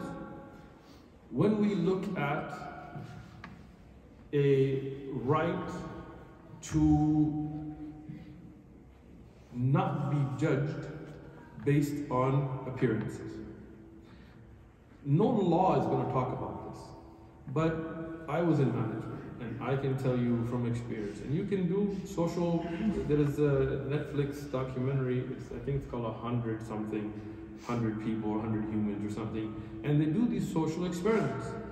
And they did experiments with women that were make-upped up, dressed in a certain way, and others that were not.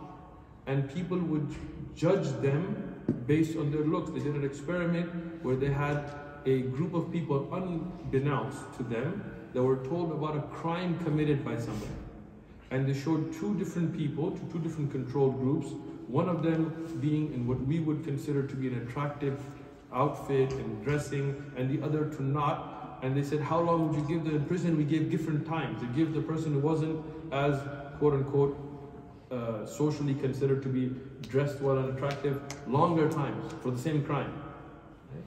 When you go to job interviews, people tell a woman, you have to dress this way, even if they don't do it verbally. And this is the hypocrisy of the Western society, that we do things. The Me Too movement has exposed a lot of that. People were told, no, you have the right to go and be in movies and things, but they didn't show them that the place where they would be harmed and would be judged and then abused by such people like Weinstein and others. In Islam, we believe that shouldn't be the case. A woman that comes and she's honorable and she's covered in a modest way, and then she speaks to you and then she interviews for a job, you can't judge her on how good she looks in a pinstripe skirt anymore. You have to now judge her on her ability, on her piety, on her brain, and what she brings forth from her personality. And that's a right I think has been taken away, even if not verbally. Like, we in society don't say that a secretary should be attractive. But do a social experiment. Go to the top CEOs of America and find their personal assistants and just look at it. Okay? Be honest. Why do we have to have this hypocrisy? Nowadays we have this push towards different body shapes amongst models and things. But again, it's a very surface push. In reality, we still have an idea of beauty that is pushed down on people. And in Islam, we don't have that. We don't say taller or lighter skinned or this. Or, the beauty is from the inside. This is when a Muslim woman here, for example, if she asks me a question, I don't know what she looks like. I'm not judging her on her looks. I'm not judging her on how well she can do her makeup or what size clothes she fits into. I have to listen to the question and respond to it just based on her intellect, on her mind. And that's the respect I have to give her. What we see in many churches and many other places is the abuse of women that is swept under the table. And I mean, I'm not talking about any particular church here, but I do know in San Diego, for example, many of the churches that I went to, pastors ended up having affairs with people in the congregation and things. And this is not something that happens just like you walk in and suddenly you're like, let's have an affair. No, there is a progression towards it. You start looking at certain things, you start having private conversations, you start having, and that progresses into something. Islam believes in prevention, right? We don't want to go there. If a woman has a question, she can ask her question, I can give responses, I can give her scholarly advice. Why do I need to go out and have dinner with her privately to do that? I don't. So we keep that as a safeguard for us. Good? Clear? Go ahead.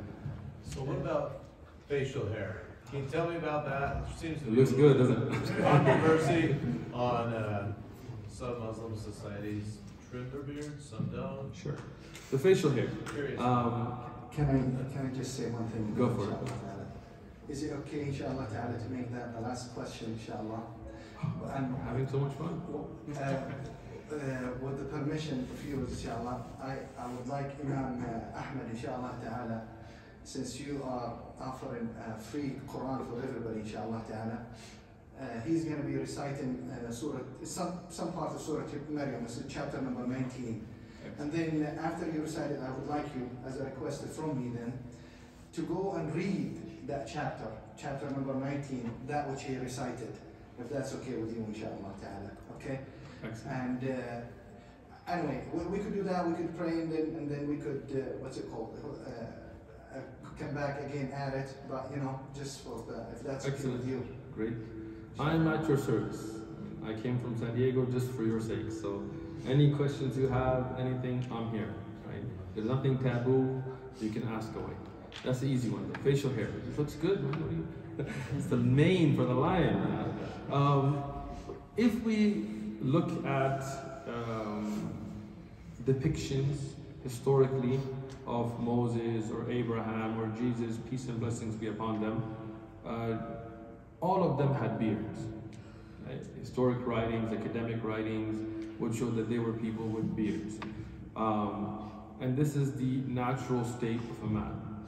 But we do not say that this is an obligation in the sense of how the belief system or the daily prayers are. Right? It is in command from the Prophet, peace be upon him. And as Muslims, we try to fulfill those wujubat, those things which is wajib. But this is not a core belief issue. If you can be a Muslim and not have a beard. You can be a Muslim and not wear hijab, even though we say it's fard to wear hijab, but the core belief of Islam, the aqidah, the belief, this is the core that makes or breaks your Islam. But past that, then there are us in our want to follow the way of the prophets. The earlier, those that were given the scriptures, those that Allah, the God, the Creator, revealed to them. And all of them have a similar look. Right? They will have beards, they will have loose, modest clothing, even for men. So this is why you see Muslim men, from the following of the example of the prophets, from what the Prophet Muhammad, peace be upon him, ordered us to do, we trim the mustaches and grow the beards. But like I said, this shouldn't be something that holds somebody back from Islam. Like if you don't want to grow a beard, at least you should accept Islam, and then you can work on those things later. The last thing for that I will say is, if you see somebody with a mohawk, not so common nowadays, but if you did, and earrings and nose rings, and he says Metallica, and he has a guitar, and he has ripped jeans, and you know, and he's like, dude, right? You will ascribe him to certain things, right? You will assume he likes that type of music, and that's the kind of mindset that he has. That's just the way it is. You are representing something of a belief set. If you see somebody, and this is not a political point, this is a psychological point, with Make America Great Again red hat, and you see him Trump 2024 and lock her up or whatever else, or you see somebody with a Biden cap and you know, Clinton should be president, whatever, I don't really care, but either way, that representation will tie them to something, right? So we as Muslims believe that in the way that our facial features represent, or in the way we dress, or in the way that we carry ourselves, should tie us to those prophets, the pious people. It should not be something representing things that are sinful or things that are useless. Rather, to use that as a means of communication. For example, if you see me walking down the street in San Diego, and you have a question about Islam, most likely you will recognize me to be a Muslim, and you'll be able to engage with me. That's a way of me to open up communication with you. But if I try to hide the identity, whatever, then that communication goes away, right? But if you don't want to keep a beard, that is not something that should stop you from the core belief of Islam. Those things all come later on. So I was just wondering, so I had an Uber driver that I noticed he was reading the Qur'an. Okay. And I was just wondering, like, I didn't know if I asked him if he'd be like offended, like, are you Muslim or something like that. I didn't know if that was like a... Actually, we are proud. So when you see somebody reading the Qur'an, you should feel free to ask them whether they're Muslim. Nobody should be offended by that. Okay. If they're not Muslims, so if they're not Muslim, they can say I'm not Muslim. If they are Muslim, they should be more than happy to share with you that they're Muslim and what they're reading and why they're Muslim. Some people might get offended, it's up to them, but you should not feel shy to ask that question. Okay. Cool. Yeah, I just wanted, because my brother's Muslim, I was like, oh, that's cool. I didn't know if that was okay. Your brother's Muslim and you're doing it Muslim. Relax. You're gonna be... What about you? What do you believe? What's that? What do you believe? I'm LES. Okay. So you do believe one creator? Yeah. That's good. Alright, so we would share that belief together, right? Yeah. We do believe that creator sent messages to prophets, right? Whether the last prophet or not, we'll discuss that later. But you do have the same belief, right? Yeah. So regarding the Old Testament and the New Testament, I think the LDS Church is well researched about some of the changes and corruptions that happened, right? Yeah. Okay. So for example, King James and his playing with the Bible and stuff, you would agree that's wrong, right? It's true, yeah. Right? So I'll make sure on the same page, right?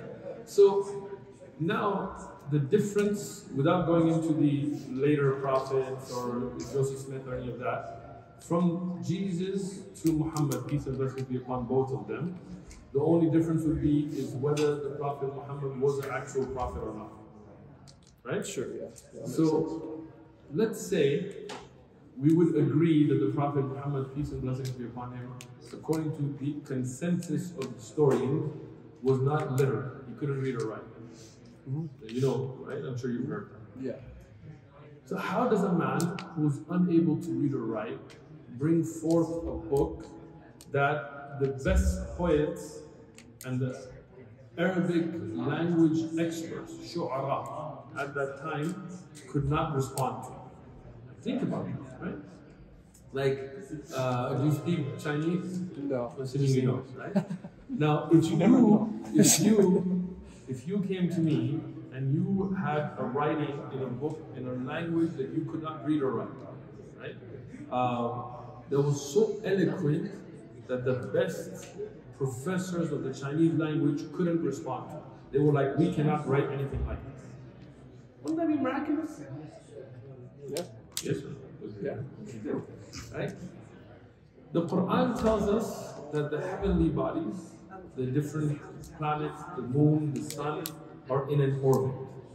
They are in their own set course. Now imagine a man more than 14 centuries ago in a desert, in an environment that was not conducive to scientific research, meaning it was not the Romans or the Greek where they were philosophers. The Arabs were poets, they were good at poetry, but that was about it. They didn't have a king, they were just attacking each other, Bedouin lifestyle. How would he know that? Yeah, makes sense. Right? Makes sense. Now, maybe he guessed. Let's play, as they say, devil's advocate, right? Okay. The Quran talks about salt water and seawater touching but not mixing. Now we know the Prophet Muhammad, peace be upon him, never went to an area where there was salt water. Everything around him was sweet water. So how would he know that? Maybe he guessed the second time and got it right. Okay. The Quran talks about how there are waves under the ocean. He never went scuba diving. How could he have known that? Maybe he guessed again and got it right. The Quran talks about the development of the fetus in the womb of the mother. Some things that were not known until ultrasound technology came forward. How would he know that? Right? If you put all of that together, don't you think that it does show that there was a divine origin for the Quran? Yeah, that makes sense. You're almost Muslim, you're there. It's kind of interesting, like, I just like to see like the comparisons with like my religion and your religion with like Joseph Smith, like how we believe, and it's kind of interesting to me, like the similarities there, like because Joseph Smith was only till like elementary age of like education, yeah. Interesting. And so like when he's writing like we have the Doctrine and Covenants for Scripture, and when he's writing the Doctrine and Covenants, it's like such what's the word I'm looking for, like eloquent like writing and stuff. It's I don't know, it's kind of cool like to compare. And that's so cool. And there's a lot of other. I think we have things in common as Muslims and Mormons and so on. Yeah. Including a lot of moral beliefs and so on. Like I said, my neighbors are Mormons. We have discussions all the time. Yeah, that's cool. But let's take it to just on the Prophet Muhammad first of all, right? Peace and blessings be upon him. So, how does a man like that bring forth a message like that? And with no elementary education, and not just the eloquence of writing, but scientific things that could not have been known to him. Prophecies about who would win battles between Romans and Persians, and your brother can share a lot more details later. On top of that, today, let's say I tell you that there was a gentleman named George Washington. You've heard of him? Yeah. All right. What? And George Washington led a revolt against the British to make a country called America. And he gave a particular speech, some address, right? Gettysburg was George Washington or no? That was Lincoln, sorry. What was George Washington? He gave some kind of address, huh? There you go, whatever that was. Would you believe that? Yeah. Okay, because we find it in history books and things about it. Do you know anybody that was physically present at that time when he gave a talk? Personally, no. Personally, no.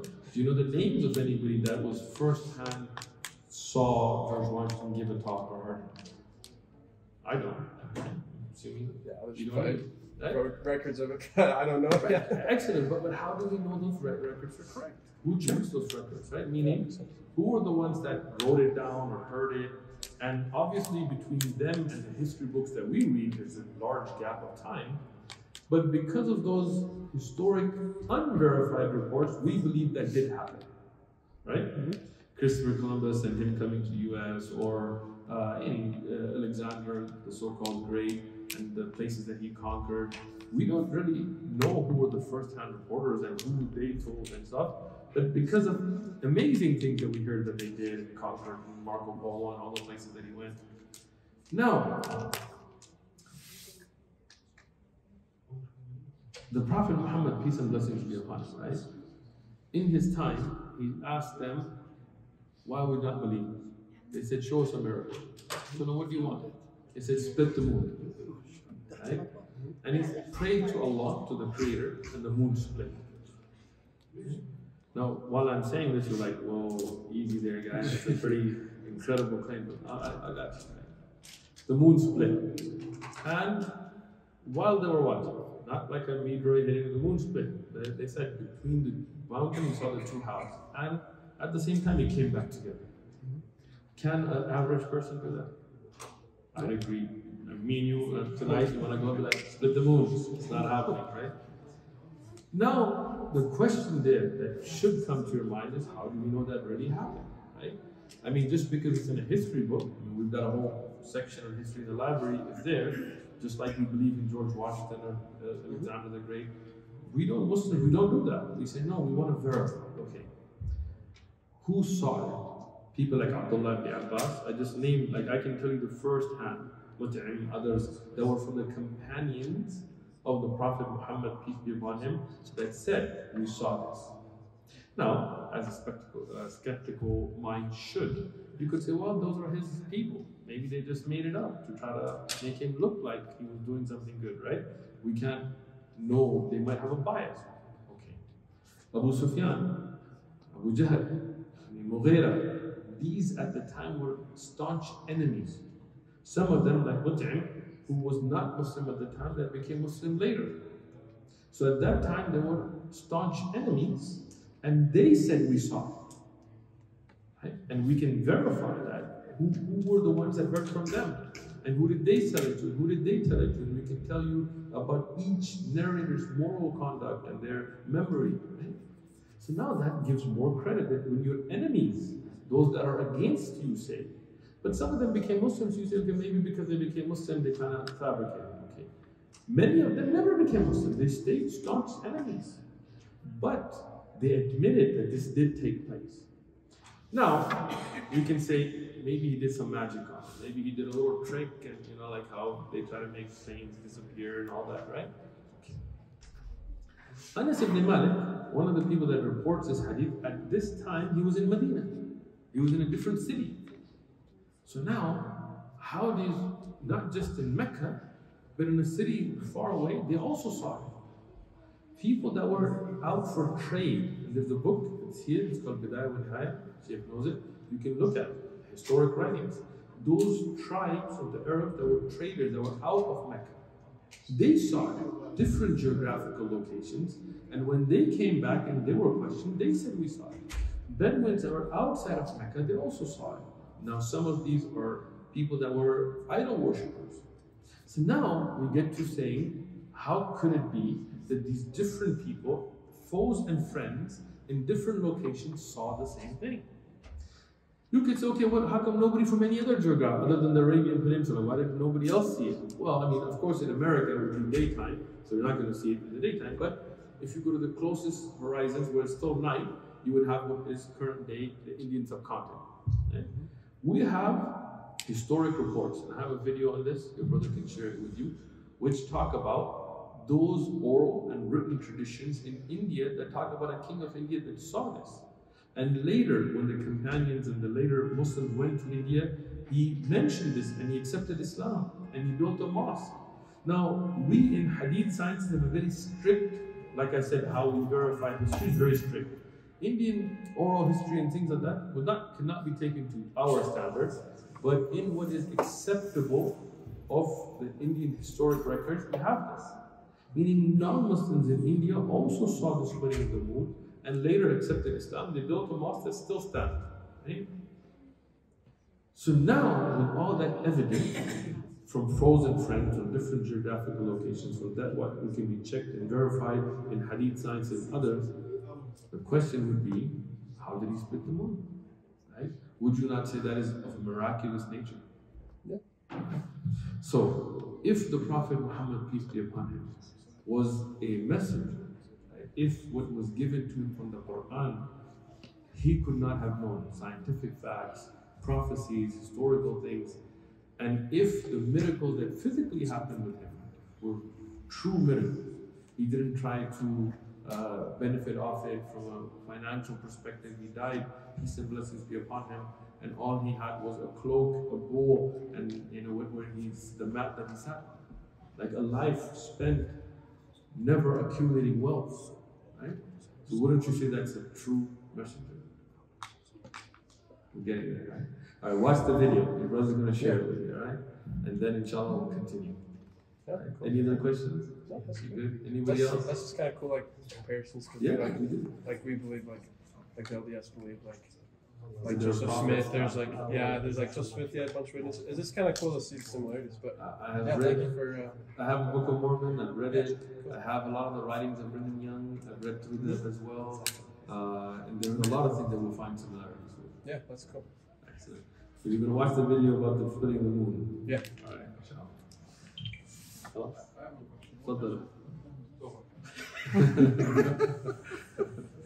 It's fast already.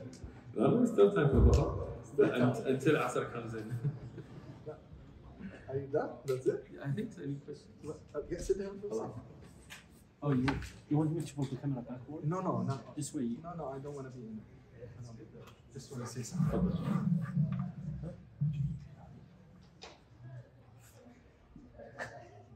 He got the camera. بسم الله والحمد لله والصلاة والسلام على رسول الله وعلى آله وصحبه ومن والاه. First, I thank Allah subhanahu wa ta'ala for facilitating such a wonderful gathering. And then second, I thank the guests for coming and making themselves available to ask their questions and engage with us, to learn about our beautiful religion of Islam and to build bridges. But also, I would like to thank Shaykh Uthman Wallahi. He's been implanted in this seat for over 2 hours, asking, answering, engaging. And this is, by the way, tiring. It's not like it takes a toll on you, And he could go, I guarantee you, he could go on for another hour or two, if needed. And may Allah subhanahu wa ta'ala barak in the scale of the deeds. Wallahi, I love him for the sake of Allah. I'm sure you do too. You know what I mean? May Allah reward him tremendously what he's doing for the ummah along with his team. It has Allah subhanahu, the Prophet sallallahu alaihi wasallam said, "Man la yashkur Allah, man la yashkur an-nas la yashkur Allah." Whosoever does not thank the people, he does not thank Allah subhanahu wa ta'ala. We all have our shortcomings from conveying the message of Allah subhanahu wa ta'ala, all of us. But the least we could do is support those who do. The Shaykh mentioned something that is absolutely important yesterday in the khutbah. That if the dua is the least, don't think it is least is being bad. You know what I mean? Dua is powerful. Dua is not something that is light. Dua is not something that is, it's silah al-mu'min. It is actually the weapon of the true believer. If you keep him in your dua, and his team in his dua, this is your help in the da'wah. But also, share his videos, share his contacts, share his websites. And I say he's part of that big puzzle as well too, to be fair, you know what I mean? There are so many different people in the back, and you see them here with us, and others that they are not here with us, they would love to be with us, but they couldn't make it. It's a team working together. So here I'm asking you let's be a team to work together to do the same thing. Okay? That doesn't mean we're competing from the aspect of the same level. We can't get to that level. We ask Allah to get us to there. You know what I mean? We passed us. No, Wallahi, subhanAllah. But at least, let's work together to start something. You know what I mean? Let's work together to convey the beautiful message of Islam. There is nothing like it. Wallahi al-Azim. There is nothing like its beauty, nothing like its sweetness, nothing like its rationality, nothing like it is straightforwardness, nothing like it is, it complies, rather a natural disposition complies with it. Nothing. There may be some stuff that are puzzling, perplexing, yeah. But at the end, if you take a look at it, Islam has it right. SubhanAllah. So if you know you are right, wouldn't you want those neighbors, the one you care about, those friends, those colleagues that you talk to and you hang out with, wouldn't you like them to taste that? When you go out and you taste a good meal and then your next day is, oh, I went to that restaurant. That place has the best steak. You gotta go there and try it. And this is just food that you're gonna pass on later on. Imagine about conveying something that is feeding you spiritually, which is the highest level. So I hope the visit of the Shaykh and his brothers, and our brothers, be a motivation for us, like a spring for us to move forward. I see a lot of capable people, mashallah. We've studied a lot. Let's put it to actions. If we just study and study and study and then don't do work, this is contrary to the studying. The scholars even have said that those who learn and don't act upon it are the first people in the hellfire. وَعَالِمٌ بِالْعِلْمِ لَمْ يَعْمَلًا مُعَذَّبٌ مِنْ قَبْلِ عُبَادِ الْوَثَنِ. And a scholar with his knowledge, he did not act, he will be punished before the idol worshippers. We learn it. We know what Tawheed means. We know what it entails to establish it. Convey it. That which you know, you convey. That which you don't know, I don't know. And it's not bad for us to say, I don't know. It is not bad. Your credibility goes up. Because if you know everything, for sure you don't know anything. Your credibility goes up. Saying, I don't know, it's Imam Malik, rahimahullah, people will come to him from Maghrib, far away. It will take them a period of time before to get to Imam Malik, to ask him so many questions, he'll answer 3 and 4. And then they'll say, well, man, we came from Morocco area, and I'm coming to Medina, and we are asking you, and what do we tell the people? He said, Qul, Malik doesn't know. How do you want me to tell the people? I'm going to be held accountable in front of Allah subhanahu wa ta'ala. That should be your fear. But that should not be the fear of you not giving da'wah. That should not be the fear to give da'wah. No, give da'wah with that which you know. Because that which you don't know, you cannot give. It's as if you do not have that, if you don't have the money. Can you give money? No. The one who does not possess something cannot give it. But that which you know, بَلِّغُوا عَنِّي وَلَوْ آيَةً, convey on my behalf one ayah. But know the ayah, know the ruling of the ayah, know what comes in the ayah, what the scholars say about the ayah, convey it. They ask a question about it, do it. You don't know, I don't know. And that is not shameful, rather it is noble. So inshallah ta'ala, we're going to create a group where we're going to go ahead and do on a volunteer. It's all volunteer. We do everything volunteer. They do everything volunteer. Nobody gets paid for anything. We are not pocketing money. Nobody's pocketing money. And we spend for the sake of Allah rather than take. This is how we like it. اليد العليا خير من اليد السفلى. The upper hand is better than the lower hand. We've always been like that. This is the da'wah of the prophets and messengers. This is noble. You are honored. And the Shaykh could tell you about the importance of tashrif and taklif between بَلِّغُوا عَنِّي وَلَوْ آيَةً and the great beauty that the scholars have talked about this. How it gives you nobility and honor and lofty status, let you do the least. Takhfif. Ayah. You want to tell me you don't know an ayah? But the problem is we shy away from our Muslim identities. We shy away. You see somebody, a brother that is named Muhammad, you ask him, what's your name, brother? Mo.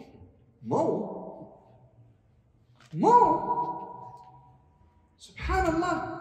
You have the most beautiful name of the Prophet sallallahu alaihi wasallam. The Prophet sallallahu alaihi wasallam, the most beloved creature to Allah subhanahu wa ta'ala. And you say Mo. And you see people like, oh, can I pray at work? Why? Oh, just can't, I'll get fired. No, you don't. Tell them. They'll get you a room. Wallahi. I can't come. Why can't you come for Jum'ah, brother? Well, I don't want to ask them. A 2-hour off lunch. Ask them. Did you ask them? The problem is that they don't ask and they assume the questions and they act upon it like it's a revelation, subhanAllah. And that's dangerous, wallahi. That is absolutely dangerous. If they refuse, I don't say quit your job, but look for another job, and when you get it, quit that job, no doubt. Because if you leave something for Allah subhanahu wa ta'ala, Allah will substitute it with something that is better. And Allah subhanahu wa ta'ala, so many verses in the Qur'an, وَمَن يَتَّقِ اللَّهَ يَجْعَلْ لَهُ مَخْرَجًا وَيَرْزُقْهُ مِنْ حَيْثُ لَا يَحْتَسِبُ. Don't think that they are going to sustain you. Allah is sustaining you. Don't think that your life depends upon them. The Prophet sallallahu alayhi wa sallam said, لَوْ تَوَكُّلُونَ عَلَى اللَّهِ حَقَّ تَوَكُّلِهِ لَيَرْزُقُكُمْ كَمَا يَرْزُقُ الطَّيْرُ يَغْدُو خِمَاصًا وَيَرُوحُ بِطَانًا. If you rely upon Allah subhanahu wa ta'ala as He deserves to be relied upon, He will give you sustenance, just He gives sustenance to the birds. They go out early in the day hungry, they come back at night full. But rely. So, please, my beloved brothers, we need to. One of the reasons that it is allowed for you to be in this land, one of the reasons, is you have to give dawah. You have to give dawah. How could you love your neighbor and you don't tell him? How could you love your friends that you hang out with, buddy, play basketball with, and all of that, hang out, football, so on, PlayStation, night and day, you know what I mean? And then all of a sudden, well, I shy away from telling him how to worship Allah subhanahu wa ta'ala, or convey the true message of Islam and the purity of monotheism. How? Don't you love for them what you love for yourself? Isn't that the beauty of Islam? So we ask Allah subhanahu wa ta'ala first and foremost to grant us sincerity in our hearts, in our actions. And once we have sincerity right, wallahi, Allah will facilitate it. And if you succeeded, so be it. If you failed, the reward is with Allah subhanahu wa ta'ala. You're not losing. Wallahi, you're not losing. The reward with Allah. You think Allah subhanahu wa ta'ala is going to let your action just go to waste? That means you think badly of Allah subhanahu wa ta'ala. And Allah subhanahu wa ta'ala says, وَأَنَا عِنْ ظَنْ عَبْدِي بِي. And I'm in accordance to how my servant think of me. Think of him good, he'll treat you good. So just, please keep that in mind, my beloved brothers. May Allah reward you tremendously. Again, I just wanted to thank the Shaykh. May Allah preserve him tremendously. And the brothers for coming and honoring us with their visit. And inshallah ta'ala, I'm telling you right now, that would not be the last time. And he will be coming more and will be cooperating more upon righteousness and piety, upon the Qur'an and the Sunnah and the understanding of the righteous predecessors. Because this is the only way a person will be saved, the only way a person will be succeeded, the only way he'll attain the sweetness of this life and the hereafter. Jazakumullah khair, barakallah feekum. But my beloved son over here has a question, and I'll let Shaykh Uthman answer it. How to do a da'wah in school? How to do da'wah in school? Barakallah, come sit here. Here. I'll put here. Here, come sit here. Hey. MashaAllah. First thing, what's your name? Salah. Salah. MashaAllah. Salah Deen. Saleh. MashaAllah. Barakallah. A great question from our young brother. How to do da'wah in school? First and foremost, through your akhlaq, through how you're a good student, through having good manners and showing that you are Muslim. So when in school they ask you, why don't you eat this and it's something haram, you say, I'm a Muslim, I don't eat the haram. When your friends tell you to lie, then you tell them, I'm a Muslim, we don't lie. When you use good behaviors, you act good with your co-students and your teachers, that is your first da'wah. Then above and beyond that, when you talk to your friends in school, your co-students that are there, you tell them, I'm a Muslim. You tell them Allah is the one that created us, that one Allah that made us, the one that gives us life. And you tell them about Islam. This is your da'wah. You ready? Allahu Akbar. Allah make it that you become the means of hidayah for your school and your teachers in all of Salt Lake and Ogden and Utah and the world. Okay? Ameen. Jazakallah khair.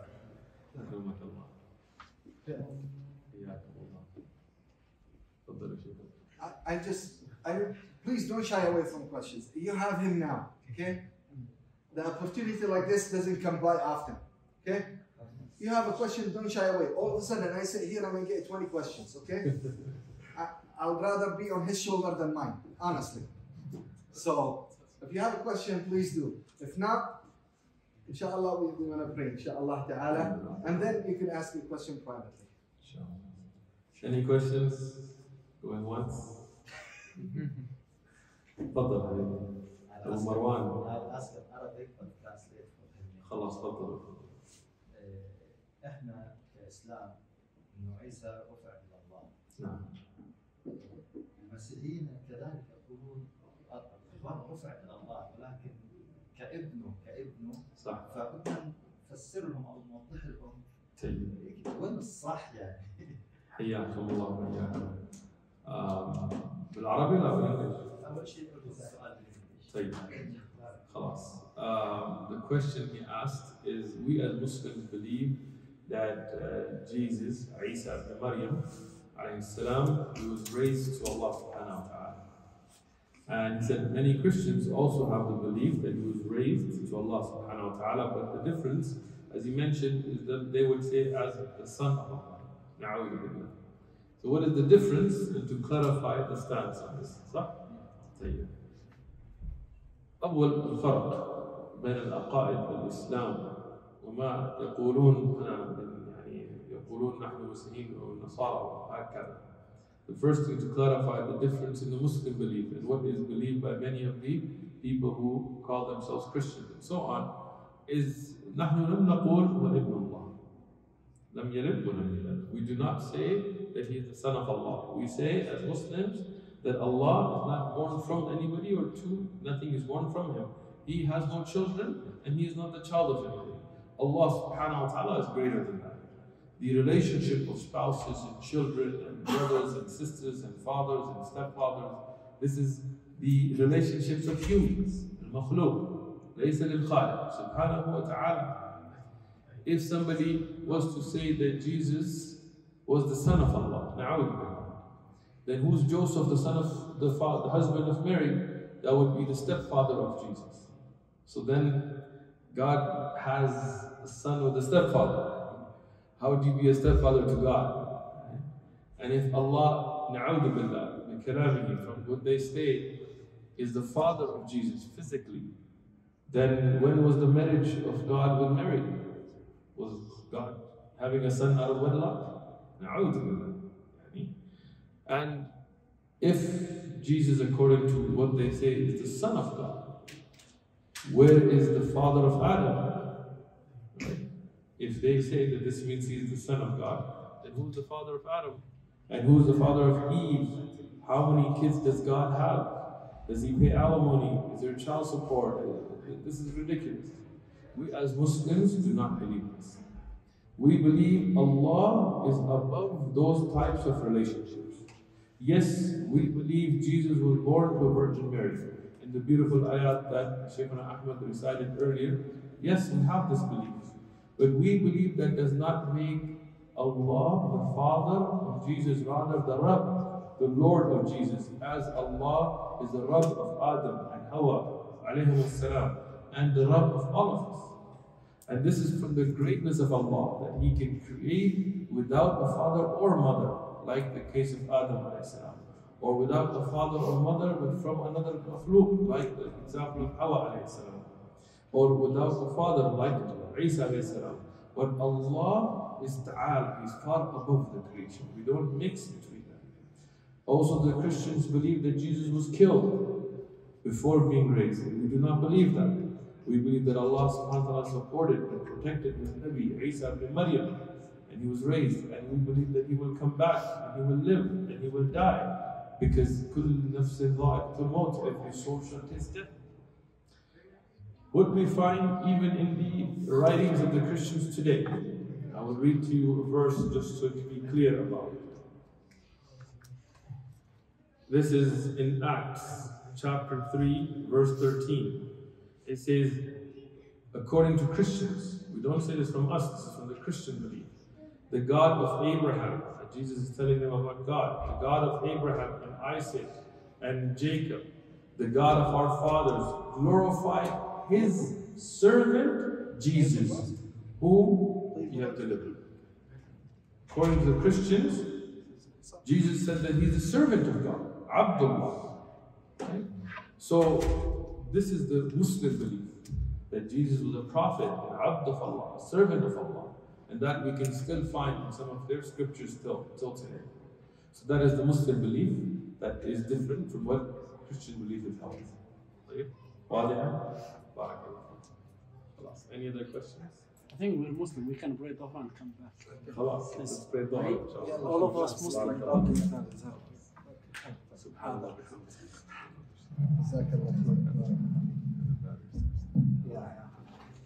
In good timing. Yeah, alhamdulillah. Jazakallah. You need a break, huh? No, I'm good. Just pray Dhuhr. Yeah. Otherwise, I can, like you said, I can. I know.